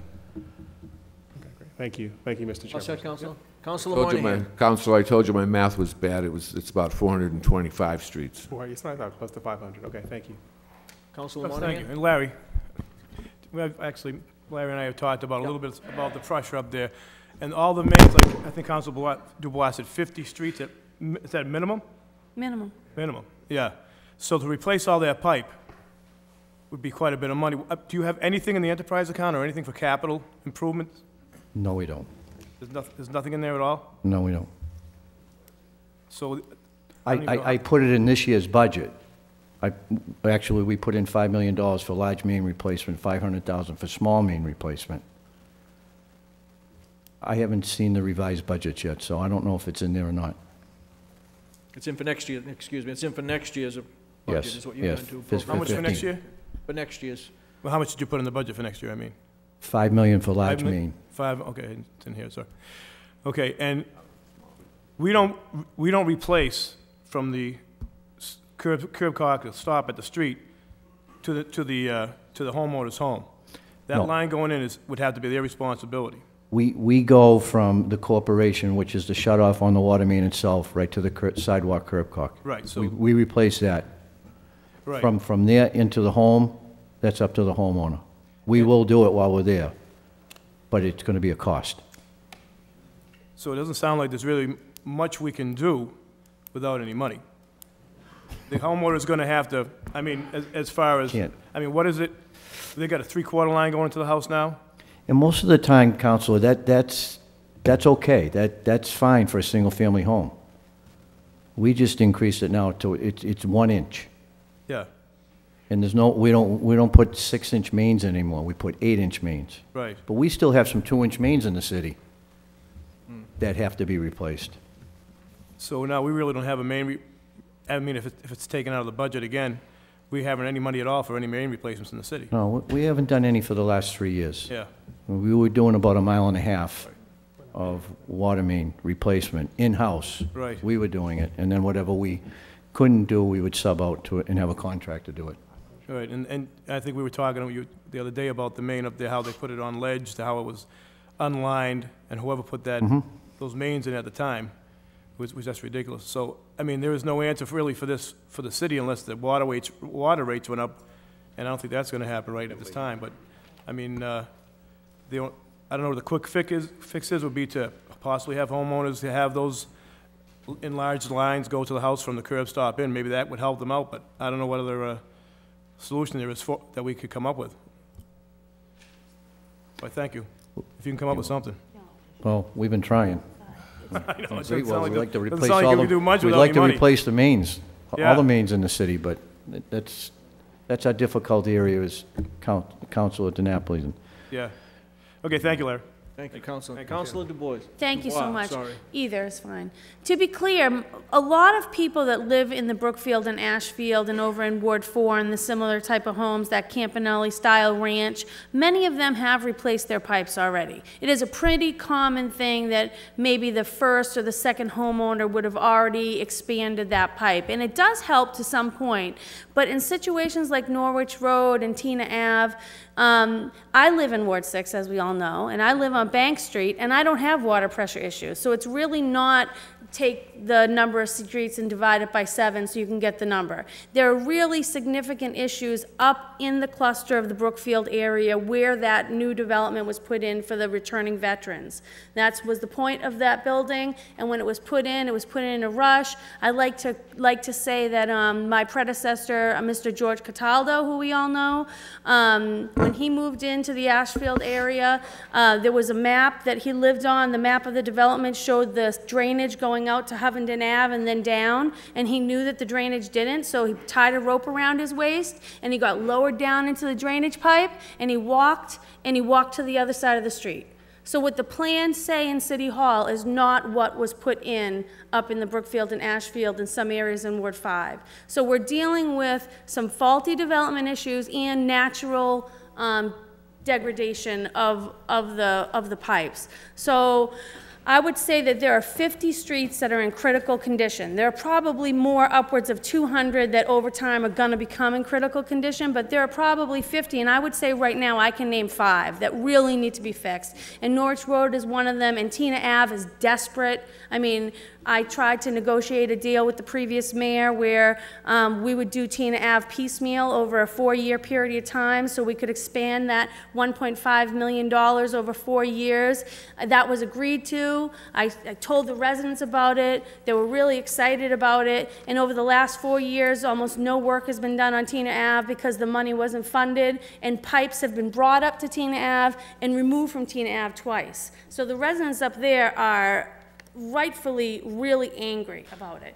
It is a dangerous situation, and the department agrees. So I am looking into the betterment fee structure. I'm going to be having a meeting on April 30th that, at the Brookfield School, that anyone from Ward 6 or Ward 5 or has this water pressure issue is welcome to come to. It's going to be at 6:30, and it's going to just focus on water pressure and water quality and betterments. There are communities that do it. My sister's on the finance committee in Easton, and they just did betterments for the sewer there, and that's going to cost residents around $1,000 to $2,000 based on their frontage each year over the next 20 years to have that access to the sewer. So I don't think that betterments is going to be the solution for everybody, because there are so many people that live up in the Brookfield area that can hardly make their mortgage and their tax bill right now. So a lot of those streets aren't going to be able to absorb another $1,500 a year. So there are different ways that you can deal with betterments. You can give some abatements to betterment payments. You can talk about the age of the person, maybe leaning the property. We're looking into it, but overall, we really need to start investing in our infrastructure. And I know that over the past, it's been kind of like it's Christmas morning and every child gets to open up one present when we're talking about street repair. So every year, one ward gets a road repaved, and it's like, you know, Santa has come to our ward and we're happy about it. And that's one kind of fairness. But when you have 2 areas in the city, Ward 5 and Ward 6, that are dealing with significant infrastructure problems, maybe it would be even more fair to focus on those critical issues where we have children that are bathing in brown water that looks like pee. It's pretty gross. That's a health issue for me. So, I mean, I hope that we kind of reevaluate how we're apportioning out the Chapter 90 money. And I know that isn't necessarily fair in one regard to the other wards in the city, but we have a whole bunch of taxpayers up in this area who really aren't getting what they're paying for as far as that kind of response. I mean, there are some areas in the city that need to have more police presence. There's more crime in certain areas, and more police officers spend more of their time there. Maybe, you know, Brookfield doesn't need the police officers up there as much as they do maybe in some other portions of the city, but they do need help with the water and the pipes. So it just, I mean, if we apportion the police like we apportion the street repair, I mean, people would be in trouble in certain areas. So it just I really appreciate Jason coming in, and Mike and Larry for coming in and talking about it. And Jason, just for reinvigorating this issue. So thank you. Do you mind if I just have Please. a couple closing comments? And so I'm a flight engineer, not a water engineer, so I don't want to discount what the gentlemen are saying. But I can tell you that, sir, my geographic proximity to the water tower is such that if the water tower were to burst today, we'd be washed away. And I could tell you that the streets adjacent to Norwich Road have excellent pressure. So with 22 residents, just to go on, you know, follow on to what Councilor Dubois is saying, with 22 residents on the road, all, you know, talking about the same problem. Some of them have their pipes replaced, some of them haven't. I can tell you when I had my new water meter put in, I was, of course, geeky curious about what was happening there. So I was able to look over the shoulder of the gentleman and just watch the flow coming into the house, and that flow, he admitted, I won't mention his name, that it was substandard. So I know you guys have a big problem to solve here, and the infrastructure in the future, and making sure that the city streets don't crumble and all that. But just want to remind all you wonderful people that I'm living with it day to day. And ultimately, I don't know if I could live with it forever, but I do want to raise my children in Brockton. And I'm happy with everything else in the neighborhood other than the water pressure. Thank you. Thank you. Councilor Barnes. Yes, I just kind of wanted to get something a little bit clear. Mr. Rowley, you mentioned, if you could please, and actually, Jason, the both of you mentioned something about the 6-inch pipe, and I believe, and Jason, I don't even want to try to pronounce your last name. Glanuski. It's a good Irish name, Glanuski. Glanuski, okay. You mentioned something about the 6-inch pipe being bad, but then I believe when you got up, Mr. Rowley, you said that that was kind of an improvement from what it was. I was just a little bit unclear, because your information says here that it's bad. Which one is it? The 6-inch main, it's not in good shape. Okay. It was put in the 70s, I believe. Okay. Mid-60s. Mid-60s. And we have pipes in the city now that have been in there since the early 1900s. Okay. And they're in better shape than the pipes in 5 and 6, wards 5 and 6. Okay, so, and you It's just just a class of pipe that the builder used at that time. Okay. It's unlined pipe. Okay. Which means most of your pipe now, we use ductile iron, and it's cement lined. Okay. So the unlined just creates a discolored water. Okay. Which you see in that picture. Okay, and with that, this may be more of a statement, but just looking at the photos that you have here, it's really pretty bad. And if this is, reflective of how it is on the entire street, the entire 1,500 square feet or something you said of the street, is there something maybe you can do to look into some environmental concerns with this stuff coming into the home and muddying up the pipes and the erosion, or maybe going that route for some federal funding or something of that nature, grants or something? We constantly reach out to our public health or something. Our engineering firm, just to look for if there's any free money out there, any kind of grant money that we can get to replace some of these mains, and it's not out there. I mean, we can get a loan through the SRF funding with a 2% payback, but Mr. Condon would have to answer if we could even afford the loan to do this. And do you think the residents would be amenable to the idea of that betterment fee? Jason? Excuse me. So, Glanuskis? Glanuski. Glanuski, sorry. It's actually Glenelskis, but they messed up my grandfather's name when he came over, so it's actually a Lithuanian name. Jason. Glenelskis, yeah. Okay.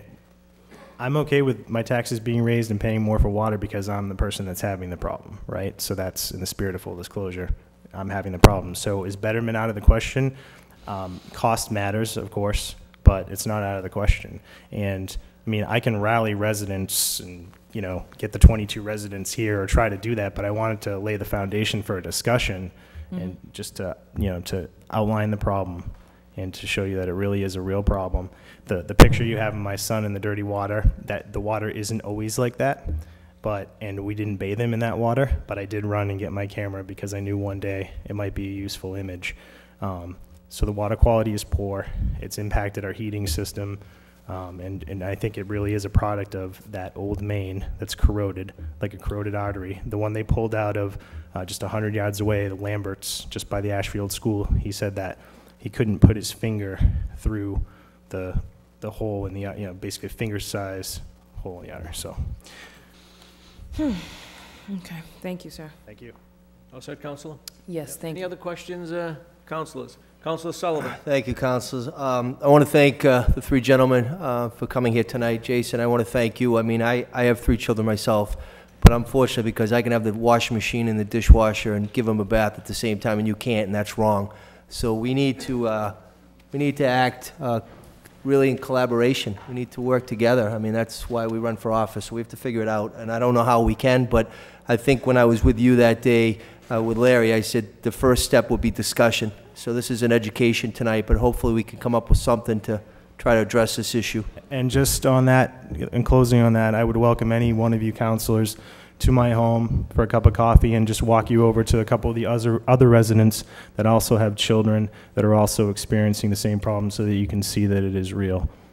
We'll do that. Thank you. With that, I want to make a motion for a favorable recommendation. Second. Motion's been made and seconded with a favorable recommendation, go back to the full city council. All in favor?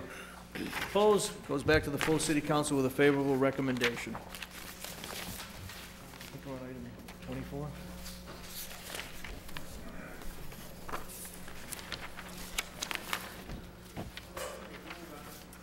Attorney Gilday's not here yet, Councilors, right? Okay, he is coming, though. Why don't we go to 24? Madam Clerk, number 24, please. Resolved that the real estate custodian attorney Benjamin Albanese, 16 Patriots Way, Mansfield, Mass., be invited to appear before a committee of this council to discuss the position of real estate custodian and his plan for how he will undertake to fulfill the duties and responsibilities of this position. Invited Benjamin Albanese, Esquire, real estate custodian. Attorney Albanese, good evening. Good evening. Thanks for being here. My pleasure to be here.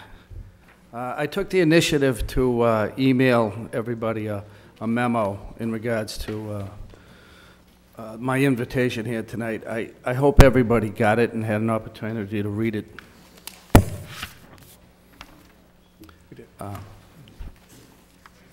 Has everybody had an opportunity to read it? Okay.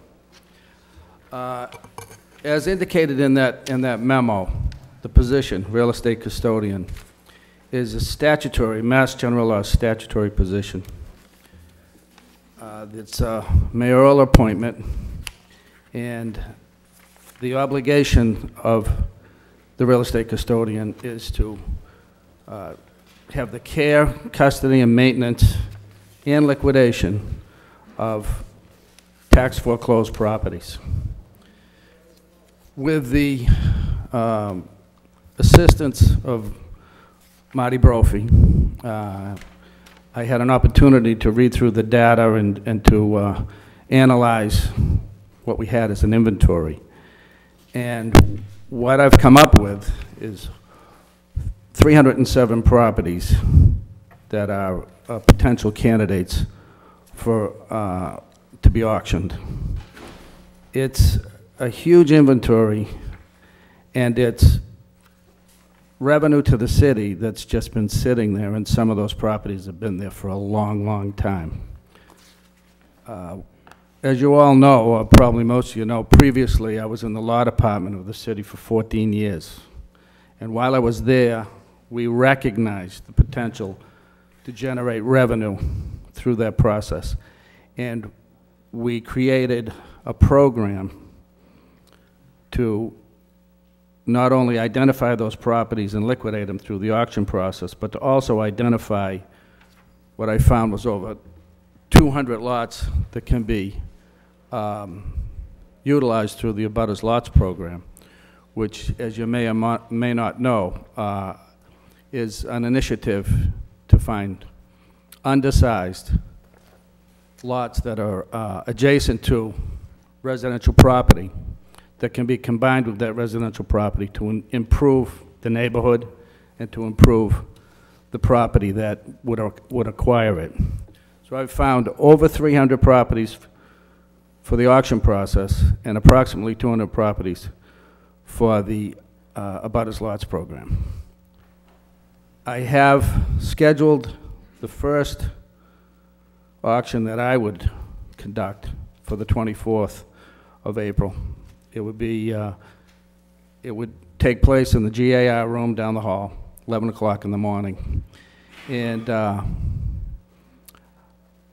have all of the necessary notices, publications, ready to go out tomorrow. Everything has to be done in excess of 14 days before the auction. The notice would be posted here at City Hall at the, I want to put one at the post office, I want to put one at the library. It's going to be posted on the city website. They're creating something on the homepage. And I plan to do this hopefully every 2 to 3 months till we can get through this backlog of properties. It would generate a substantial amount of money to the city, and from what I've been listening to all night here, sorely needed funds. Are there any questions you'd like to ask me about this? Council Dubois. Hello, Attorney Albanese. Thank you for being here. My pleasure. I do have questions, but could I ask you to auction off Plot 28 Intervale Street in the next batch? Is there any way you could hold off on that until the next batch? I would really appreciate it if you could.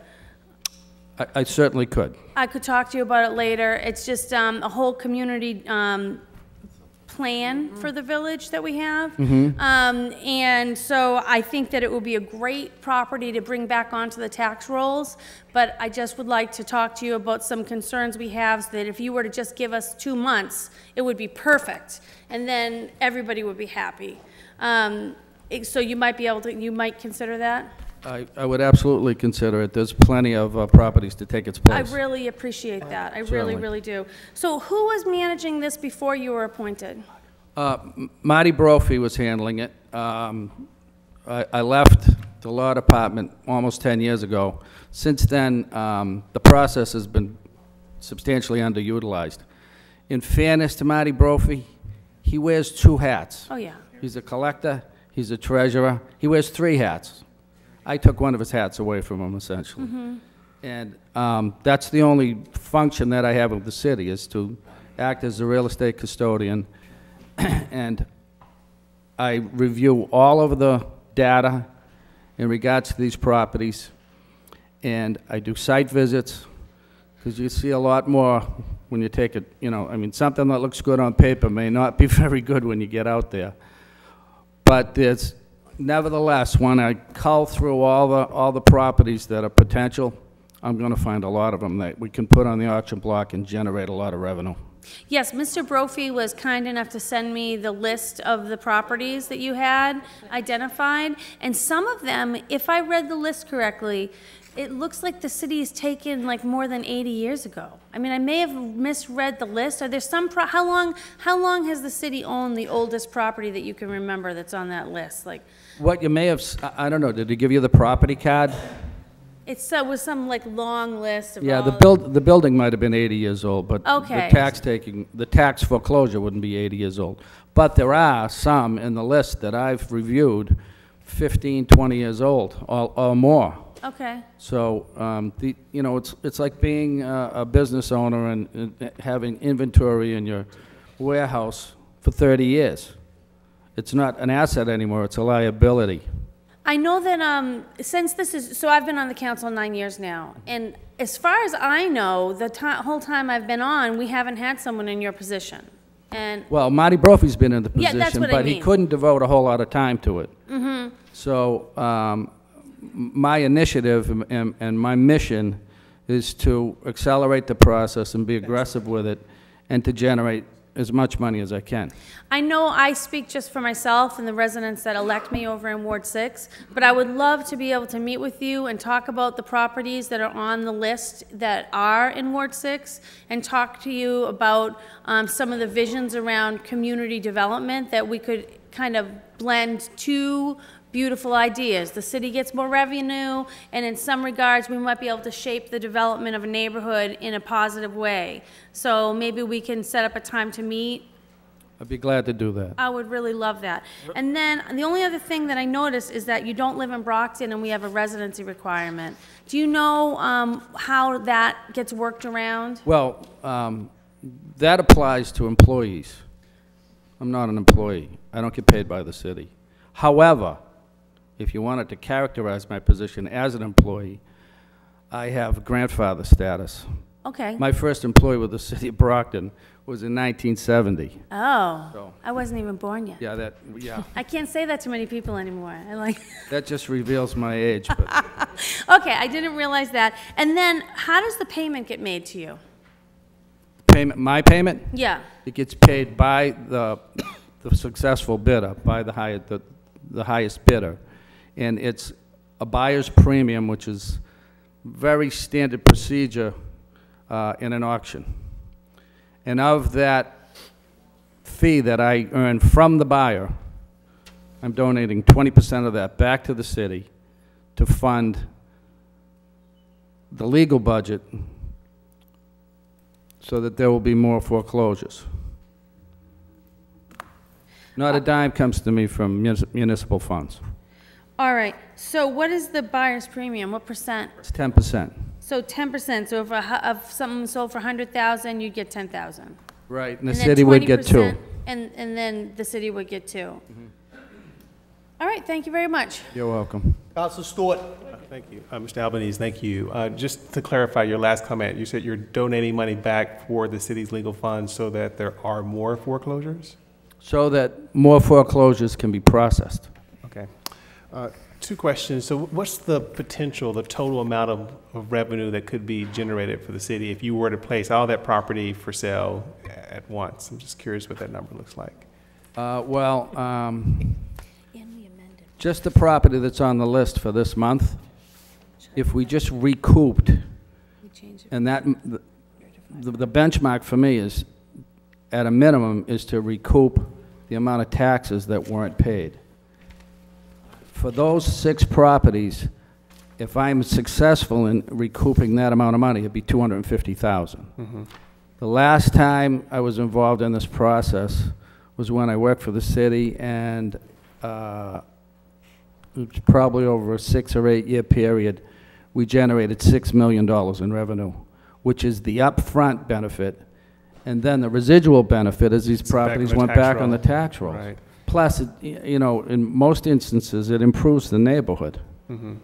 So I could only guess. So you're looking at 6 properties. Do you think the average will be around 6 properties per month? I don't want to do too many at a time, because then, you know, the auction turns into a circus. And people have to come, I don't know if you reviewed the terms of the auction, but qualified bidders have to bring a check for $5,000 in certified funds to be able, for each property they plan to bid on. So if, you know, if there's a possibility that they were going to bid on, say, 10 properties, it complicates everything. So probably 6 to 8 for each auction, and hopefully every 2 months. Every 2 months. So that's well over $1 million a year then. I hope it's not overly optimistic, but I think it's possible. Okay. My second question is around how does the city, or how does your work ensure that the properties that are purchased by, you know, upstanding individuals? So, I mean, that's kind of a loaded term, but I guess my real concern would be having a lot of out-of-city buyers who become potentially initially developers, but maybe they turn into slumlords, which doesn't help the process. So how do you balance who gets ownership of those properties? Well, you're kind of obligated as an auctioneer to give it to the highest bidder. However, what we plan to do,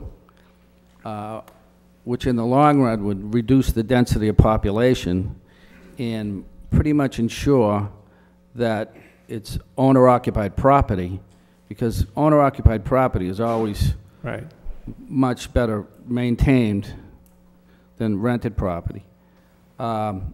Any property that would have the possibility of having a multi-unit building would be through a restrictive covenant in the deed limited to a single-family residence. Nice. So that kind of answers that question, hopefully. Well, that's great. Well, thank you for your work, and it looks like you're doing a really good job of leveraging resources that have been sitting there for some time. So thank you. If you want to review them with me someday, I'd be glad to show you. I think you'll be shocked. Okay, yeah, I'll take you up on that. Okay. Thank you. Thank you, Mr. Chairperson. Thank you. Councilor Rodriguez. Thank you, Mr. Chairman. Mr. Albanese, good evening. How are you? Good evening. Out of the 6 properties that you have listed in here, 2 of them are actual homes. That's right. Are there any residents living in these homes? One of them has. Is it the It's occupied. homeowner, or is it a renter? I don't know. I don't know. I talked it over with Marty Brophy. He suspects that it may be a former owner, but we don't know who. But we do know it's occupied.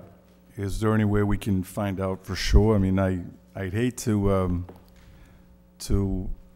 auction off a piece of property in the name of the city and basically throw citizens of the city who might be, you know, hitting the old bump on the road and stuff to the curb. Well, is there any way we can see, find that out before we do this? We wouldn't do that. We wouldn't, I mean, there were times when I worked in the city solicitor's office, and we actually took a property that had 24 residents, and I had to evict all of them. It was a hotel. And there are times when we have to do evictions, and I would handle that.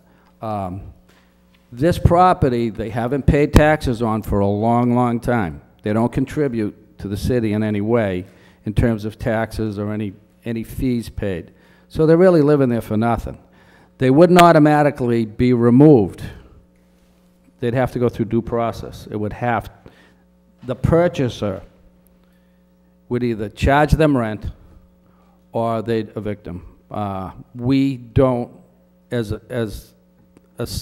city doesn't want to evict people, but we do need, we are mandated to sell the property. We can't just hold on a property that has come to us by default.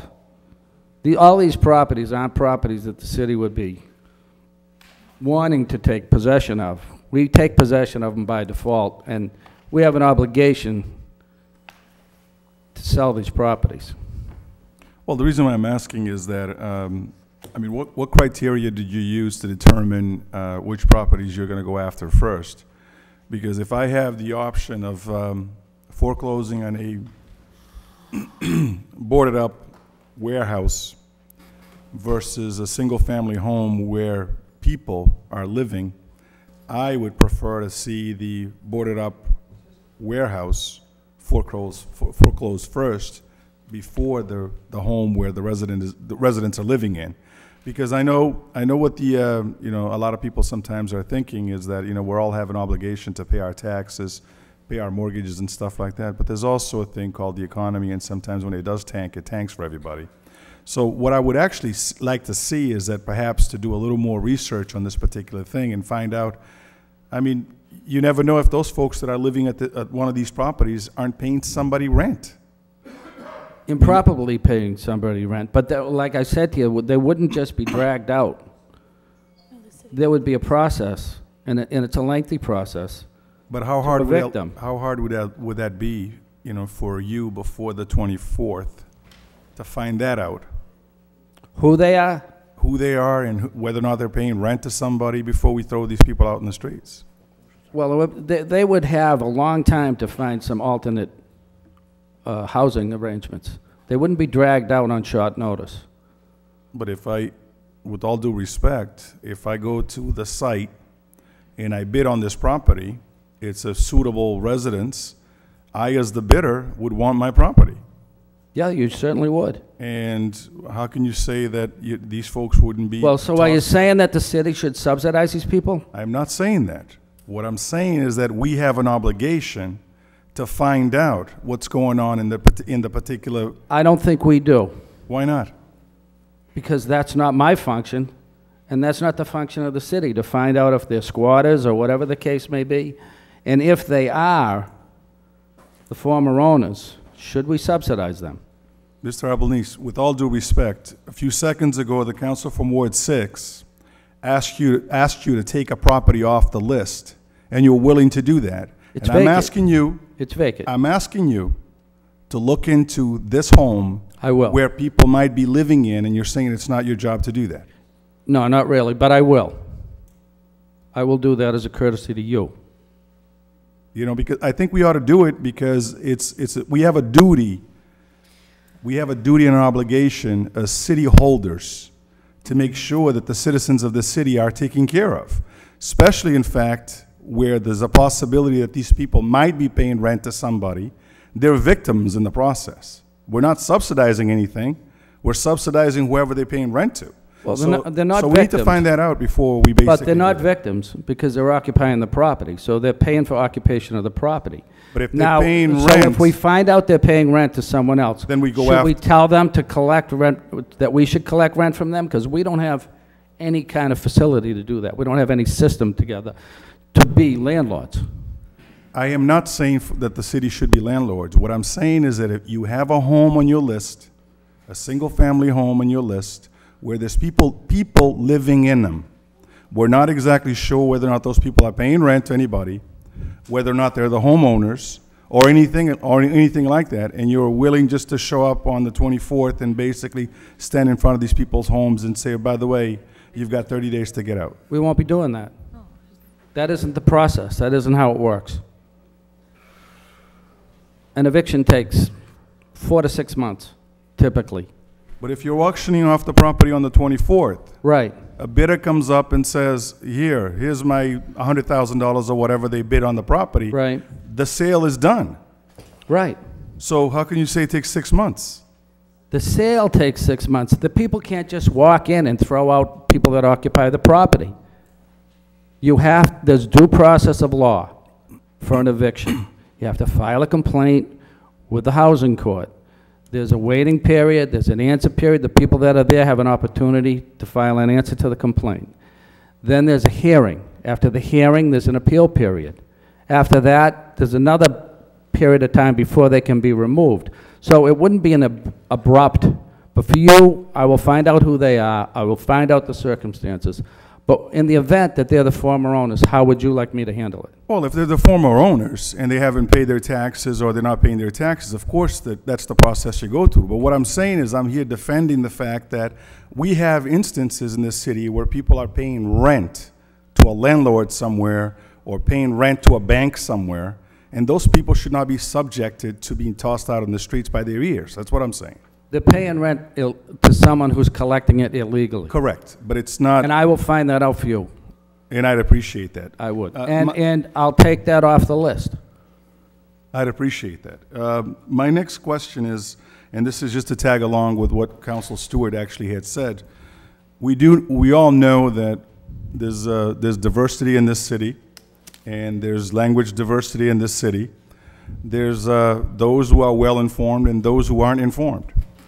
How do we, as a city, assure that every citizen in this city, and I don't mean just put it in the paper and call it, this is a notice on the paper. I mean, we have community-based organizations all over the city. We've got the ability to put messages on these message boards in the city. How do we assure that every single citizen in this city has the equal opportunity and access to purchase these properties? Anyone can attend. It's a public auction. It's open to the public. You're not answering my question.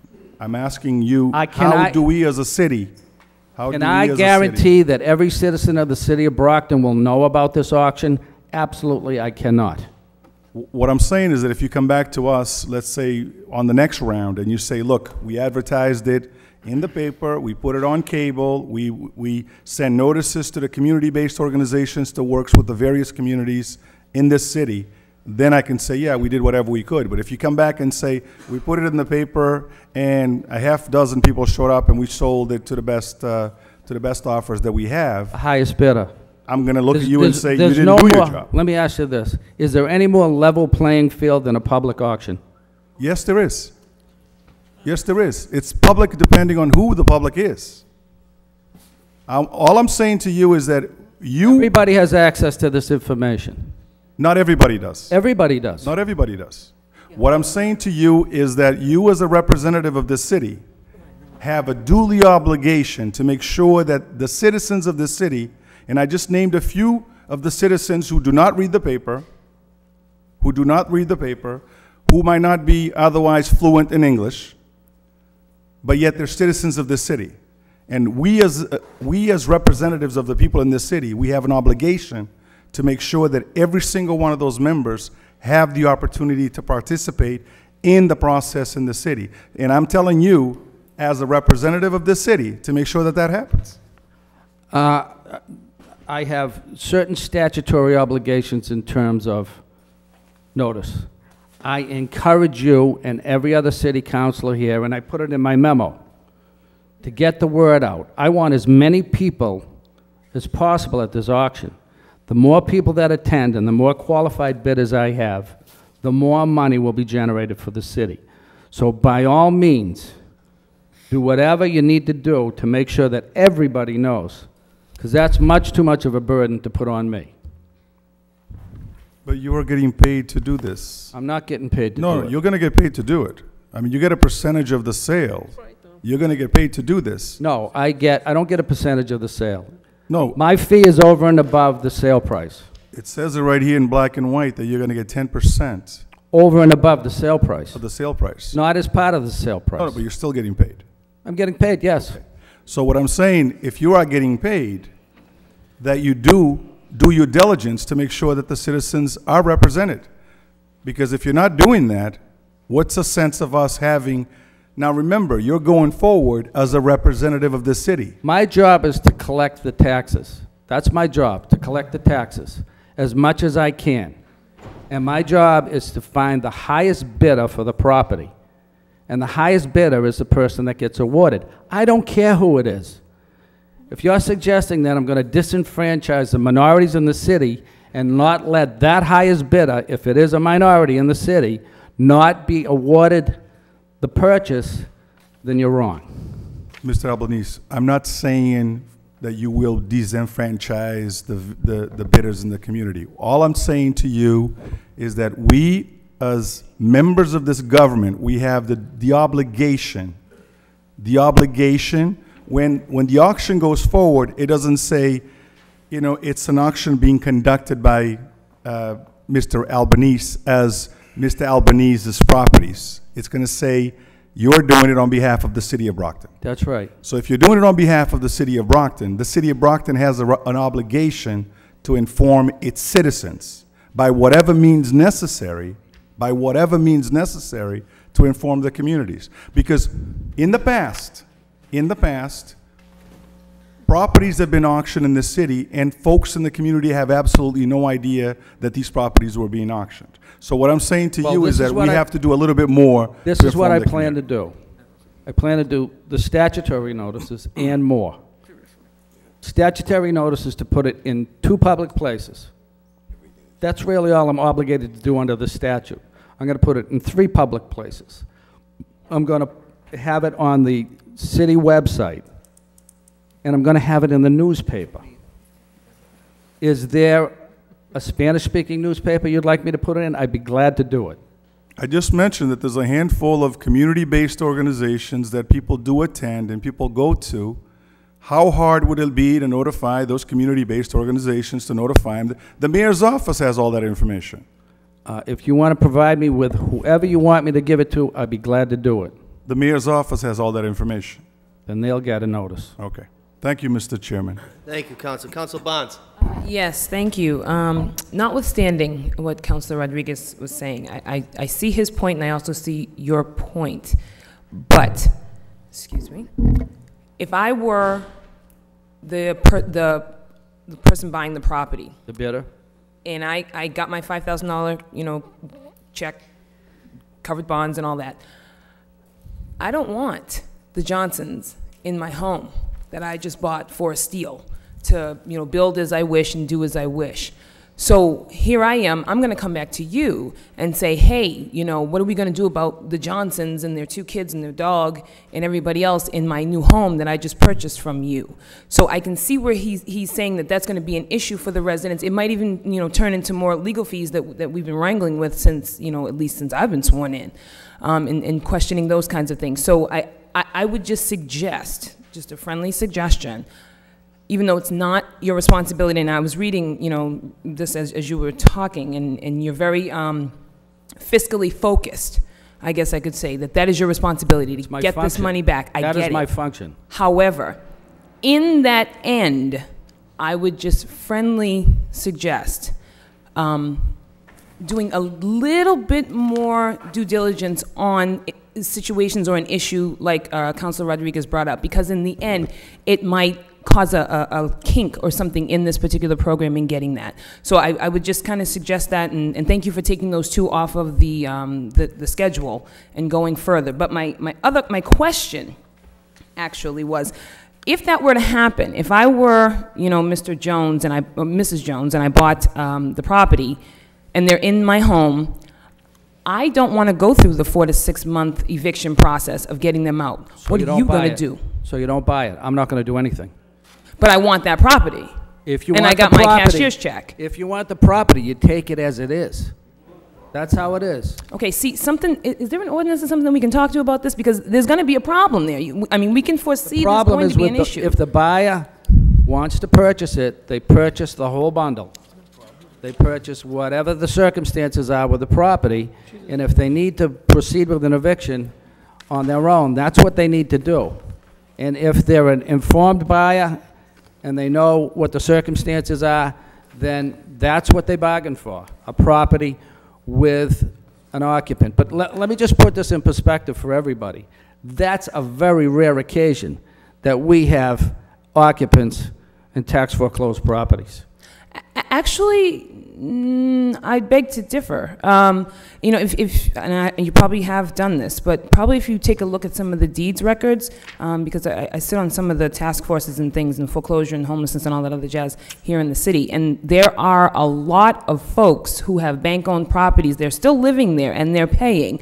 They're paying rent to, as Councilor Rodriguez said, to, you know, some other conglomerate landowner, you know, You're talking about so-and-so, two so-and-so, different and things. scissors. You're talking about bank foreclosures and tax foreclosures. Right. There is only a tax foreclosure after the bank has abandoned the property also. Also. If the bank was still involved, they'd be paying the taxes. Not necessarily. Yeah, necessarily. Okay. They know they have to pay the taxes or they're gonna lose title to the property. Isn't that what we were going through, though, earlier, when we were like #1 in the state for the foreclosure? The banks just kind of just gave up on everything. Yep. They weren't paying the taxes, they weren't doing it. That's how we got in this mess that we're, you know, slowly coming out of. Thank God we're no longer So #1, would- but if the they weren't banks- paying anything. If the banks Taxes, nothing. abandon the property, then the occupants would not be paying the bank's rent. But they were doing it not knowing that whomever they were paying to, they weren't paying. My neighbors across the street moved out one day because they were paying their rent and had no idea that that their home was in foreclosure and that they were coming to get them. And they ended up moving that evening. It was the saddest thing on my street, to tell you the truth. So it is happening. And I'm just saying, I understand your position and what your... Councilors, point of information. When a municipality acquires title, they become the owner of the property. Okay. It's a process through land court. It's Okay. a tax taking. There is a difference between a bank foreclosure and when a Okay. municipality becomes the owner through a tax taking, a Okay. tax title. Okay, maybe When that's the what tax I'm taking not clear. occurs, the land court does a decree. The decree is like a deed saying the city of Brockton is now the owner. Okay. Because these people haven't paid their taxes and because the bank didn't step up and cover the taxes. So you're talking about two different things. Okay. What Attorney Albanese is talking about, he's going to be a custodian to sell city-owned properties, not Okay, bank-owned, city-owned. Okay. From a decree from the land court decreeing the city of Brockton is now the owner because these people didn't pay their taxes. Okay, thank you for the clarification. if And this- then, I'm just sorry. one more thing on that, too, that actually answered my question. For some of these plots, and I wasn't here for the very beginning of this, I apologize, but are the I don't know where these plots exactly are, but are they in neighborhoods where families and things live, like just, you know, like a house, rubble, house? Yes. Some of them are. Okay, so Some of them now, are residential properties. There's two properties there with structures on them. One of them is occupied, and one has a ranch house that's been abandoned for many years. okay, and it's not your responsibility to kind of find out what the next owner is going to do with that? Well, that's, you know, what they're going to do with it is controlled by the building department, the zoning, you know, zoning ordinances. Okay. I mean, they can only do what's allowed on that property. Okay. But we are going to control, to some degree, a lot that has the option to put multi-units through a restrictive covenant in the deed. We're going to limit it to a single-family residence, hopefully having owner-occupied structures there. Okay, so now also too, just in your experience in doing this, in reading your qualifications that you put on here, mostly the folks that come to the auctions are either representatives of big firms or, you know, so-and-so, or are they kind of small developers or just folks, people wanting to buy a property to build? Big firms don't usually get involved. There's, local tradesmen. Usually people that know what to do with the property show up, because if you bid on something and you don't have the resources to develop it, then, you create a problem for yourself. But I sell it to whoever's the highest bidder.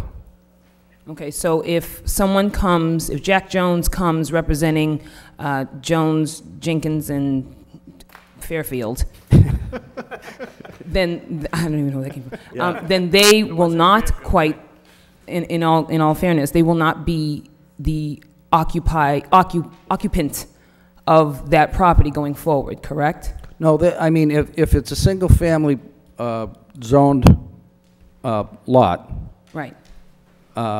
Usually the people that construct it aren't the people that live in it. Someone constructs it and sells it to somebody who's going to reside there. I don't know. I see a cycle here. I don't, maybe it's just me, but I'm seeing something. What are you seeing?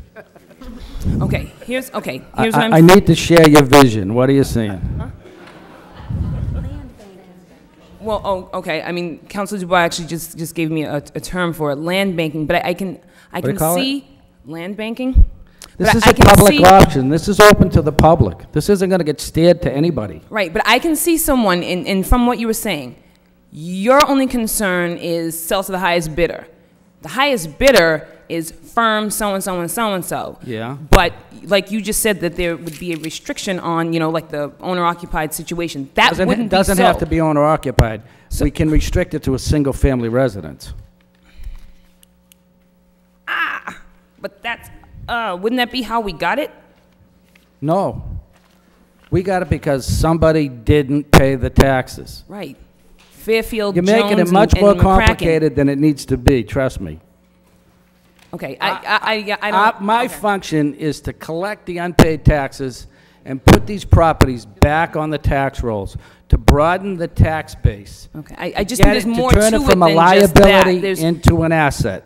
Okay, but there's a bigger part to just, Not your to my part on job. the chart. That's not the bigger part of my job. My job is to liquidate the properties. We got them by default. We didn't get them by design. They were part of a project. They were things that we would never have received as an asset to the city if it wasn't thrust upon us. Right, I understand, but in order to not repeat that history is maybe to use your piece that you have said a bunch of times that you're only concerned with, and maybe sew it into the fabric of what the other concerns are. That's all I'm saying. It's just it seems. I get where you're coming from. You're a businessman. That's where you're coming from. That's your focus. But I don't see. Me being a businessman doesn't have anything to do with it. I am the real estate custodian. My obligations are clearly indicated. Mass General Laws, Chapter 60, Section 77B, tells me what I have authority to do and what I don't have authority to do, and all I want to do is do my job. Okay. Thank you. Council Cruz. Thank you. I think there is a little bit of confusion. I want to thank our chairman for straightening out some of it on the difference between a tax property and a bank foreclosure. These properties you have listed, we already own, correct? Yes. The bank, a judge has already said the city now owns it because it was not, the taxes were not paid. Yeah. Tag your it. So we own that. So right now, and for instance, and I understand my colleague's concerns about foreclosures, but if there's one of these and somebody's living in, and he's paying rent to somebody, he's paying rent to a straight thief because that thief does not own the building. We own that house right now. Right. And as a matter of fact, we have liability on that building right now. Right. So, I mean, and you by law have to accept the highest bid, correct? Yeah. I don't have qualified bid. Let me qualify that. Yep. If I think the highest bid is not high enough, that was my next question. I can discontinue the auction on that particular piece of property and tell them it'll be offered at another time, or I can suspend it and say we'll go back to it later today. So if somebody it's not an absolute auction. If someone, getting property that's worth, say, $75,000 and the highest bid is $20,000, I'm not obligated to take it. And in most cases, as somebody who's been in the construction business. In most cases, these single-family lots are gonna be people who build a house, a couple of houses a year, builders like that, Right. who come and they know their business, and they look and say, okay, if I can get this for 35 grand, I know I can put a house on it, it'll cost me 80, and I can sell it for 140, I can make money. If it gets to 65,000, they're gonna walk away. That's typically the situation. The big construction company has no interest in what we're selling. None at all. It's And- usually local people and local contractors, local tradesmen that are looking to make a buck and to improve a neighborhood. And we need the money. Absolutely. So we welcome them to do it. And I don't care who it is. They pay a reasonable price and they're the highest bidder. God bless them. And we already own these. Again, I just want to reiterate, we own these. We absolutely own them, and some of them we own for a long time. And I ran into this at one of our last auctions. I had a contractor call me and say, you've got to help me out. I didn't know him. He was from out of town, and he had bought a property sight unseen, and it was basically underwater, and he wanted the city to take it back. There is no arrangement for that. When a purchaser buys this, he owns it, correct? They sign a lot of disclaimers when we close, and even at the auction. That it's as is, we make no representations. We don't even make representations as to the zoning district it's in, although, I mean, on a rare occasion, that's Well, and almost all the people that are going to bid on these are going to look ahead and they're going to know what it's zoned for. If you're not up to speed and you purchase it at your own peril. Your own peril, and all sales are final. Oh, yeah. So the idea, and again, I understand Council Barnes' question, but the idea that, well, I buy that, I want that, we should be doing something ahead of time about somebody living in it. Once they buy it, they own it. Well, if there's any comfort level to this whole issue of occupied properties, very, very few of them. And that particular property, I didn't pick it. That was already on the agenda when I came on board, so I just took that and went with it. I'll pull that off, no problem. And truthfully, if we take that off and we stay as the landlord, we should either be going up and charging rent, which I don't think we have any ability to do.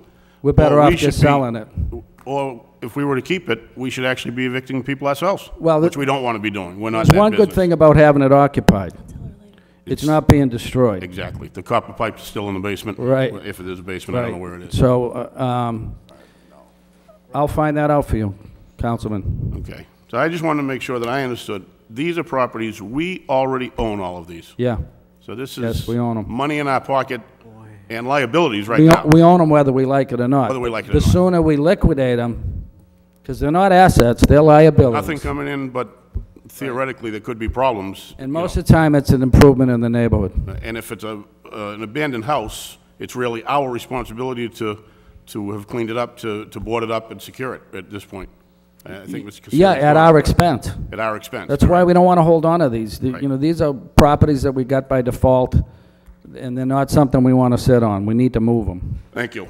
Thank you, Attorney Mr. Chairman. Albanese, I just have a few questions. Attorney Albanese, I have a few questions Sure. for you. One of your jobs as custodian is to be the liaison with the outside counsel, Coppola and Coppola. Well, it's not really, but I do it anyway. How often are they filing? Are they doing it quarterly? Or, I know some municipalities do it yearly with land court. Do you know how often they're filing? Marty Brophy handles that. Okay. And I'm just getting, we're speed on gonna it. sit down with Jim Capola and go over it, and hopefully, if we can put more money in the budget, we're creating a revolving account to put this donation into, and hopefully we can do more foreclosures every year. But I think Marty's on the agenda tonight, so he can speak to that. I'll get the answer, ma'am. Yeah. Now, in terms of the clean title, the title exams that show the city of Brockton, are these decrees or are they low-value takings? Because there is a difference. There's very few low-value takings anymore, and they're decrees. The decrees? Low-value takings are a little shaky. Yeah, they are. Because, I actually handled one years ago that involved a big parcel of land, and it's a rare event that you can overturn a tax foreclosure, but I did. Right, yeah, it is rare. So at the auction, the city of Brockton, to the highest bidder, will give a quitclaim deed, not a release deed, right? Be a quitclaim? It's not even a quitclaim deed. It's a tax collector's deed. In other words, here it is. You figure out the title. As is, where is. Yeah, And everything's it's a 30-day as is. 30-day close? But yeah, 30-day close. Generally speaking, though, once there's been a decree in the land court, it wipes out any attachments, any encumbrances. It wipes them out. So it's kind of analogous to registered land to some degree. But we just say, here it is, you figure it out. My last question is, who's the actual auctioneer? Me. You're the auctioneer? Yeah. And you're a licensed auctioneer in Don't Commonwealth? have to be. All right. You don't have Chapter to. 100, Section 11 actually exempts me from any of that. Really? Yeah. And so does the Chapter 60, Section 77B. So there's not going to, the buyer's premium, which is going to you, and you're kicking some back to the Brockton, there's no additional fee because you're the auction holder? Correct. Okay. Councilor Dubois, you had a question? Yes, I just have a few more questions, follow-up. So do you send a note to the house that's being auctioned, that the house is going to be auctioned? So if there are people living in there, are they notified by you or the city that their house is going to be auctioned on not their house, but the house they're residing in is going to be auctioned on this date? No. Okay. Well, let me qualify that. We're required to give a notice at least 14 days prior to the auction to the address of the last owner of record. Okay. So if it's owner occupied, they get noticed. So how do you know, in just this example that you were talking about earlier, how do you know that there are people living in that house? How do you know that? Well, the information was given to me. Okay. Who has it firsthand? Probably a health inspector. I All don't right. know. Because I'm just wondering if it would be easy for you to just, when you prepare your list, or maybe even take all 300 and do a mail merge and send them out a letter and say, if you live in this house, we're auctioning off at some point in the coming year, so they all know that it's happening. And then you're more or less covering your... That's a huge expense and a lot of work for really? very little, 44 cents. results. Yeah. Almost nobody lives in these Yeah. houses. I know. This one house is probably one of maybe 4 or 5 in that 300. And like on this list, there are only 2 lots that have street addresses. So that Right. means there are only 2 houses on this list. If So you see a plot, it's a vacant lot. yeah, exactly. So it wouldn't be too much work just to run through the list and send a letter to that house and say, hey, if you live here, your house is being auctioned. Well, I mean, it could be, years, Or I could do years it. down the 'cause I have road. the list. I could do it myself. I could send because I can do that in a half an hour. So you know what? I'll do that for you. And then I encourage you to do that. I will do that, just as part of like notifying the public. It's the only right thing to do. And then next, that's my public service, Who provides oversight to you? Who provides your oversight? Well, I'm accountable to the mayor. You're accountable to the mayor. And so, what kind of reports do you give? Like, what kind of reports can we expect? Will you tell us who buys it and for how much? How will we be able to find that out? That'll all be public record, but every time I have an auction, I will send all the information to all the councilors. Yeah. I would love to do it. Yeah, even if you did it by email or by paper, either way is fine with me. Do you tell someone that people are living in the property when you're doing the auction or no? Absolutely. Oh, so you do. So someone that's going to buy it is going to know that there are people residing in the property. Great. Can a city employee, their family member, their business, or a business partner participate in these auctions? Anybody can. It's open to the public. So any city employee can come in and purchase the land? Sure. No conflict? No conflict. All right. How will the deed restriction be placed? On the deed. How will you do that? What will you do? Language in the deed. Yep. It gets recorded with the physically, deed. so you're at the auction block, what do you say? You say, this, I'm going to be auctioning... There's going to be a whole list of terms and conditions. They're going to have to sign that they got a copy of it. Okay, so on that terms of conditions, say like plot 371 Quincy Street, if someone comes and they want to bid on that, say that's zone C1, right? They're going to see in the city records that it's zone C1, but you're going to have in the piece of paper that they signed that they can only put single-family home on it. No. If it's residentially zoned for multi-unit, we're going to restrict it to a single-family residence, only in residentially zoned properties. Commercial is going to be governed by the zoning ordinance having to do with commercial property. All right, so then I guess my suggestion to my fellow councilors at this point is to look at the lots that are in their ward and see which ones they are and then see how they're zoned. Because like this one in the village, that's gonna be good, because I know that's zoned R2, so you're gonna sell that, and when you auction it off, there'll be a deed restriction that they can only put a single-family home there. But we all know in Brockton, there's commercial. You mean Intervale? Yeah, Did you say it's R2? it's R2. I think it's C2 now. Mm-mm. Well, let me look. Yeah, take a look. I think it's R2. I think I just checked it. That's what it says on the city's website.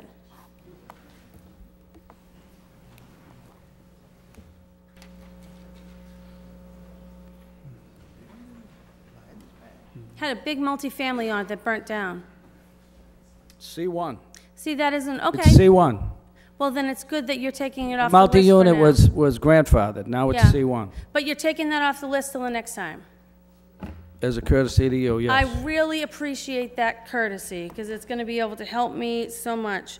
Okay, so then, again, I would suggest that my fellow city councilors look at the list, I'll forward it to you, and then look at the plots that are in your ward, and if they're zoned C1 and it's in a residential neighborhood, you should rezone that area before it's sold, right? Because in Brockton, we all know that the zoning in the city is a mess. Absolute mess. You can be living in a single-family home neighborhood, and all of a sudden a liquor store opens up next to you. It's insane. So I appreciate, and that's none of your fault at all. So please don't take it as me blaming you, because it isn't your fault in any way. But it is something that everybody here should be cognizant of. And if you live in a neighborhood and you're interested, you should look into that as well. Thank you so much for coming in. You're welcome. Councilor Monahan, do you have a question? Just a quick one. You want to know? On the abutters program. Yes. I noticed you've recognized over 200 that are, that may be appropriate for those. Are you planning on notifying the owners and what have you? Yes. So that's going to be Sometimes there's two abutters. Okay. So there's a process to figure out which one is going to get it. Okay, But that's sometimes both of them don't want it. right. Well, yes. I don't think we've dealt with too many of those. And once in a blue moon, somebody will come up. But you're going to be offering these to these. At a nominal amount of money. Right. Okay. That's good. Thank you. Councilor, I entertain a motion. Motion recommend favorably. Second. Motion made, recommended favorable, full city council, properly second. All in favor, raise your hand, please. All opposed, raise your hand. Motion carries. Councilors, we Motion can, is for me to leave. councilors, we can either go to 19 right now because the attorney's here, or 25, which is talking about the same thing. I don't know who filed that resolve. Councilor Dubois, did you file this resolve? Council President, I ask that we go to 19. Go to 19. Yes, please. All right. Number 19, Madam Clerk. Ordinance, an ordinance amending Article 16 of the revised ordinances of the City of Brockton, be it ordained by the City Council of the City of Brockton as follows. Chapter 19, Police Department. Invited Honorable Mayor Bill Carpenter, John A. Condon, Chief Financial Officer, Philip Nazarella, City Solicitor, Maureen Cruz, Personnel Director, Mark Gilday, Legislative Counsel. Mr. Mayor, good evening. Is it my turn? Good evening, councilors. I believe that the ordinance that's in front of you now is not the most recent substitute ordinance that's been developed. Is that correct? Because the ordinance that was sent from the council to finance is not the one, so I think this requires some action by a councilor before we could consider the new substitute one. If Attorney Gilday or Nasrallah. The closest available attorney. I think that the ordinance that's before the council is the one that was referred from the council. Right. So that's the one that would be discussed unless a councilor sought unless a to- councilor offers a substituted ordinance. Yes. Okay. So, does anyone here have any questions on the old ordinance before I do what I'm gonna do? If anyone does, please feel free to speak about it. No, then can I have the Is floor? that through the chair, Council? Yes, that's through the chair. I apologize. Exactly. Councilor Dubois. Thank you very much. So I want to start off by addressing the notion that is in the media from some skillful public relations that there's unanimity and just total agreement in the city about this appointment, and that the disagreement on the council is an aberration. Because I had a ward meeting recently with 45 people in attendance, and I asked them, how many of you think it's okay to have a part-time lead enforcement officer in the police department? And of the 45 people in that room, only 2 people raised their hands. So there is not just everybody in the city agrees with this. And I've gotten many phone calls very upset by upset residents about changing a law and going against the state's requirements. So I just want to say that first off, the comments to the press that the city council should get on board with the rest of the city because the city's in agreement and the city council is the only one that isn't, that's patently false. And it's really what's going on in the city council and our disagreement on this issue is a pretty good reflection of what the public opinion is. That said, this ordinance that I'm going to present is an attempt to bridge those differences. It may not be what the mayor's office first envisioned with the civilian full-time commissioner who would have no arrest powers and would not be able to carry a city issued firearm. But it must be said that the mayor's office initially envisioned the new commissioner being full-time and not part-time. And the Boston Retirement Board put an end to that option in mid-March. And that's so when I read the editorial on Sunday by the Enterprise that laid out this whole argument in the press, it totally left out the fact that the person that you had chosen for this position that we were discussing an ordinance for can't work more than 960 hours a year, which is half-time, and that works out to 18 hours a week. So I just want the public to know that you have city councilors up here that are looking out for your interest, even in the face of some very significant public relations attempts to smear us really just caring about the citizens of the city. So I have law enforcement in my family. And the idea that a member of my family is going to go out and put their lives on the line and to serve all of us with a part-time person managing them is just totally unacceptable. And I think most people in the city agree with that. And further, I think a lot of people in the city find a... Council, if I could add one quick comment. No? Excuse me? No. Okay, I'll wait my turn. So the fact of the matter is we stand here today with a proposed ordinance that if it were to have been passed like the wishes of some in the public 2 months ago, we'd be sitting here with an ordinance that had the creation of a civilian commissioner, and we would be sitting here with that ordinance and now only find out that they can only work part-time. So really, by the city council reviewing the issue and taking our time and looking at all the pros and cons and being diligent and being respectful of the severity of circumventing state law, we actually bought enough time to realize that, that the plan that the mayor put forward was impractical and actually impossible.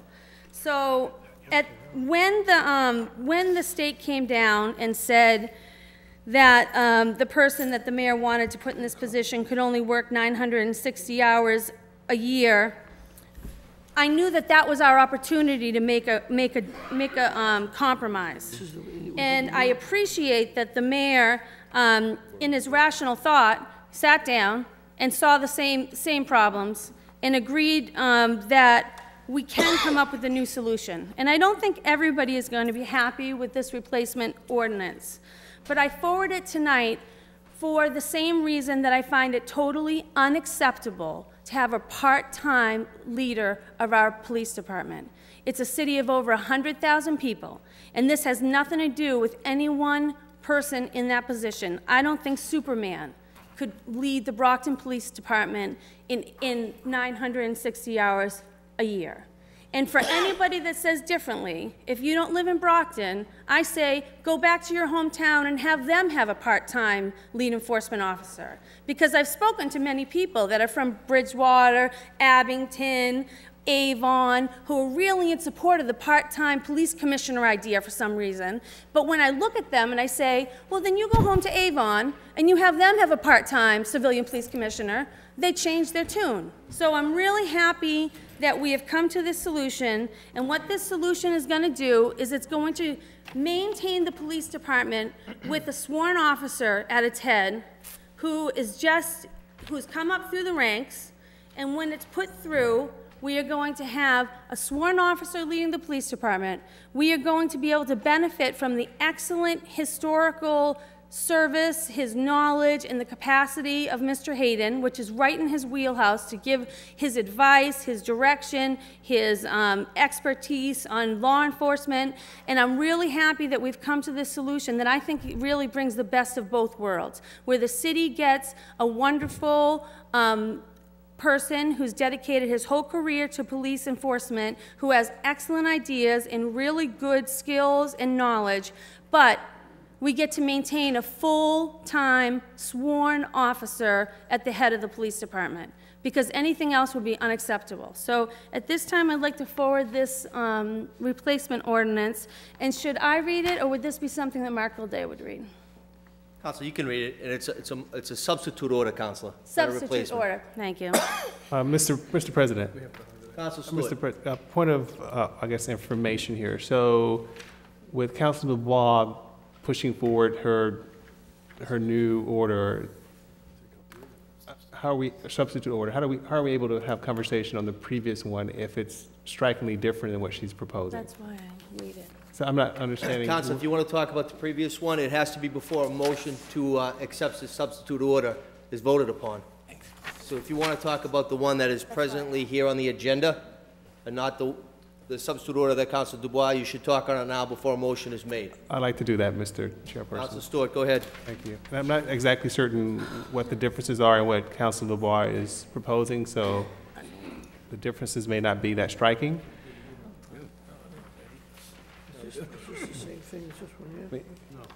Is it appropriate to ask for a recess while we review this document?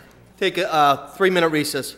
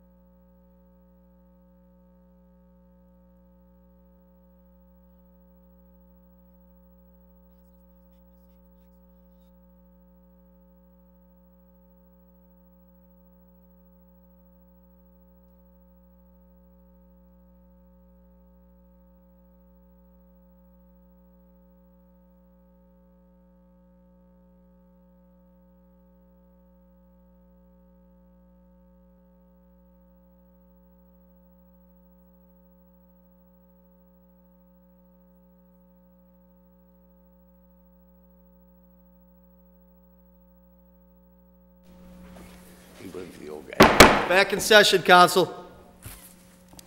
Council Dubois, it was Council Stoll, you had the floor. Yeah, thank you, Mr. Chairperson. And in fact, so I'd like to discuss the new ordinance that's, I guess, now proposed by Council Dubois, not the previous one. Point of information through the chair? Council. I haven't proposed it yet. I'm willing to propose it, and then you can discuss it, but until it's proposed, is it discussable? I mean, I'm about to propose it. I wouldn't get too caught up on what we're discussing. I think it's the same subject matter, so whether it's the old ordinance or the new ordinance, I think you can move forward. All right, so I have the floor? You have it, Council. Great. So, Mr. Mayor. Good evening, Councilor. Good evening. Good to see you. And again, I just wanted to set a bit of context in that I really appreciate the efforts that you're bringing to the office. And I know that you've made a number of campaign commitments, and it seems to me that you're trying your best to fulfill them. And so that's very much appreciated. I will say, too, and I don't normally say this publicly, but I did not vote for you. And I think there might be a lot of that here in the room. He was a write-in vote. How do we know for sure? Bill, say it back to him. But I say, that's right. Right, you didn't vote for me either. But I say that because it's important. It's important for me to express that I've been as supportive of your agenda as possible, because elections do have consequences, and I think it's my job to make certain that the campaigning stops when we get into office and we start working together and we start to govern. So I set that out there as an important point so that people just understand where I'm coming from, and my commitment to you is really my commitment to the city. I have questions, though, about this new phase of work that concerns me more so than how it existed previously, and so ironically, I'm less in favor of the direction that we're going in at the moment. So I have a couple questions about how this will work. So my understanding is that you made an assessment that the police department needed some retooling, and that to make certain that that retooling process were successful, that you needed someone from the outside with great skills and experience to come in and do some of that reshuffling, and that there was clearly an assessment made, which is why we started this arduous process, that it was not wise to have someone from the inside try to make those kinds of adjustments. And I'm assuming because, you know, when you have, as you know, we discussed in politics often, and part of my work has been when relationships sometimes get in the way of a person's best professional judgment, you don't deliver to the taxpayer the best return on their investment. And so having an inside police chief try to make the changes that you envisioned needed to be made was a tall task. And so we went through this whole process to bring someone from the outside. I understand that circumstances have changed, but this is what concerns me based on how this is structured. We now have, as proposed, someone from the inside who I, at the moment, don't know enough about, but that's another process once we get past this. But, and I've gotten mixed reviews about this person, so I have just a laundry list of questions about that potential appointment. We're talking about Mr. Crowley, I believe. But, so at the moment, we're looking at having someone from the inside take on the role of being the reformer, which from my understanding was a difficult task to take on to begin with. We now have Mr. Hayden acting not necessarily in title, but certainly it seems in function as a consultant, so that this new, whoever this new police chief would be, would take the advice of Mr. Hayden, but doesn't report to Mr. Hayden. And so as a police chief, if I were in that position, and I'm being held accountable as the chief, I would certainly listen to someone's advice, but if I disagree with that person, I would not take that person's advice. And so we go back to the problem of then this person being inside of this police department with those relationships, having to make extremely tough decisions, and probably choosing not to make those tough decisions because of those relationships, which is what we tried to avoid with all of this to begin with. So how do you reconcile where we are at the moment? Well, to go back to the beginning of your question, I think the assessment that I made was that Bob Hayden was uniquely qualified to lead the Brockton Police Department, and that there was no one else available that possessed his skill set, his leadership skills, his decades of urban crime fighting experience, and that this was a very unique opportunity that when I asked him if he would consider leading the Brockton Police Department, he accepted. So it is a unique situation, and so that's what brought me to bring forward a proposed ordinance to create a civil police commissioner.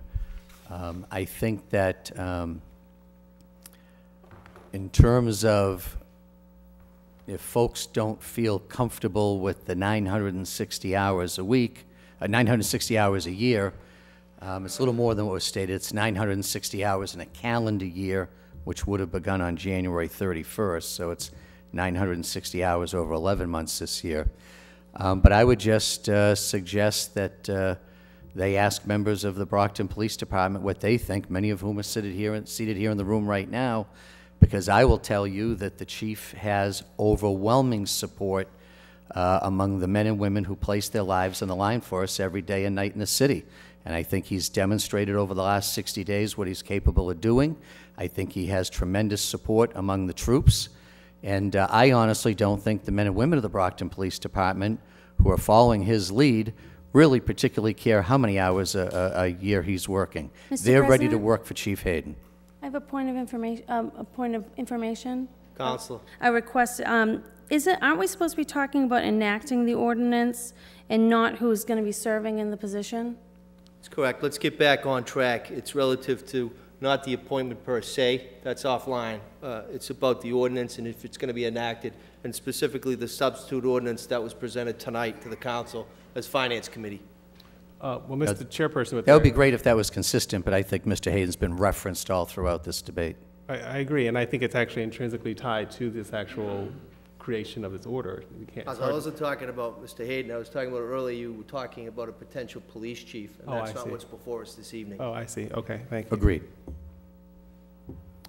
So continue. Oh, so obviously I think that, Mr. Hayden possesses a number of tremendous qualities that qualifies him to lead the Brockton Police Department, one of which you described. I think that there has been an advantage to him coming in as an outsider to be able to affect change. But I think there's a lot more to Chief Hayden than just the fact that his experience comes outside the city of Brockton. So if you could sort of articulate again what the chain of command is. So it's the police chief reports directly to you. And I don't think actually the police chief even reports directly to me. I think the police chief is appointed by me, subject to confirmation by the council. But I think that the police chief is fairly autonomous under law in terms of how they run the police department.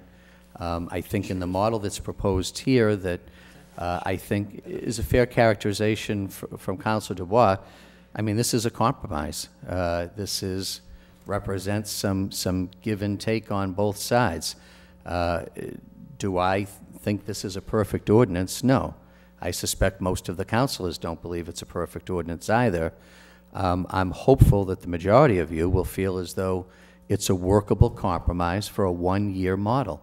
We're not looking to redesign the wheel here.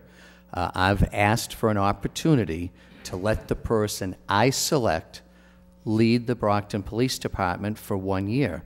Now, through the evolution of this, clearly it became apparent to me that the original proposal that I had made was not going to be capable of garnering two-thirds support from the council.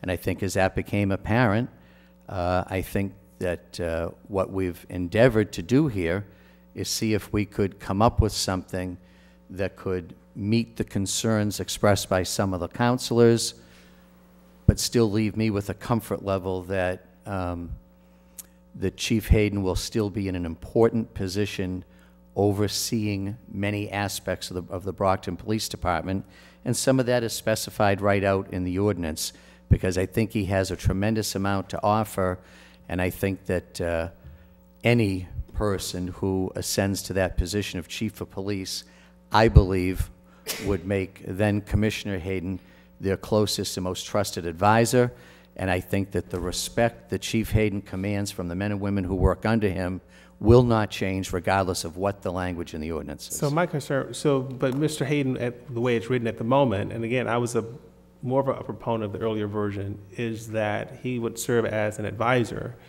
So what powers would he have exactly? he would be giving advice to the chief that holds the power. He's a liaison between the mayor and the chief of police. And I think it outlines, you know, some specific areas such as deployment of resources, tactical areas that would play very strongly to Commissioner Hayden's strengths. But in this role, he's not overseeing anything as an advisor.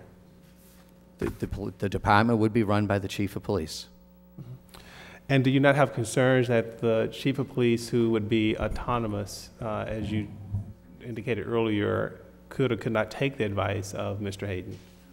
I think that I think the ordinance would allow the chief to ignore the advice, yes. I don't think that would happen, but I think my reading of the ordinance would permit that, yes. Because I would envision that if the police department is in the kind of condition where it needs some heavy reform, there are going to be some extremely difficult decisions coming before the next police chief, who again has those relationships built in, and the concern was that those tough decisions would not be able to be made because of those relationships. Well, I will say, Counsel, that I believe the Brockton Police Department today is in far better shape than it was 60 days ago. Okay. In terms of morale, operations, you know, I think that dramatic change has already been affected in just over 2 months. No further questions at the moment, Mr. Thank you, Chairperson. Councilor. Councilor Dubois. At this time, I'd like to read the substitute ordinance. So, thank you very much. I want to first thank Mayor Carpenter for meeting with me a couple Saturdays ago and being so kind as to open up the City Hall for us to sit down and talk about our issues. And I understand your point of view, and I think that you understood my point of view, which was I didn't really much care how we got to the solution, but I wanted a full-time sworn officer as the head of the police department. And as the facts of the matter stood, it seemed like that was something that you could agree to, and I appreciate that. And in the end, I think we would be all better for it. And here it is. An ordinance amending Article 19 of the revised ordinances of the City of Brockton. Be it ordained by the City Council of the City of Brockton as follows. 1, Chapter 19, Police Department is hereby amended by adding the following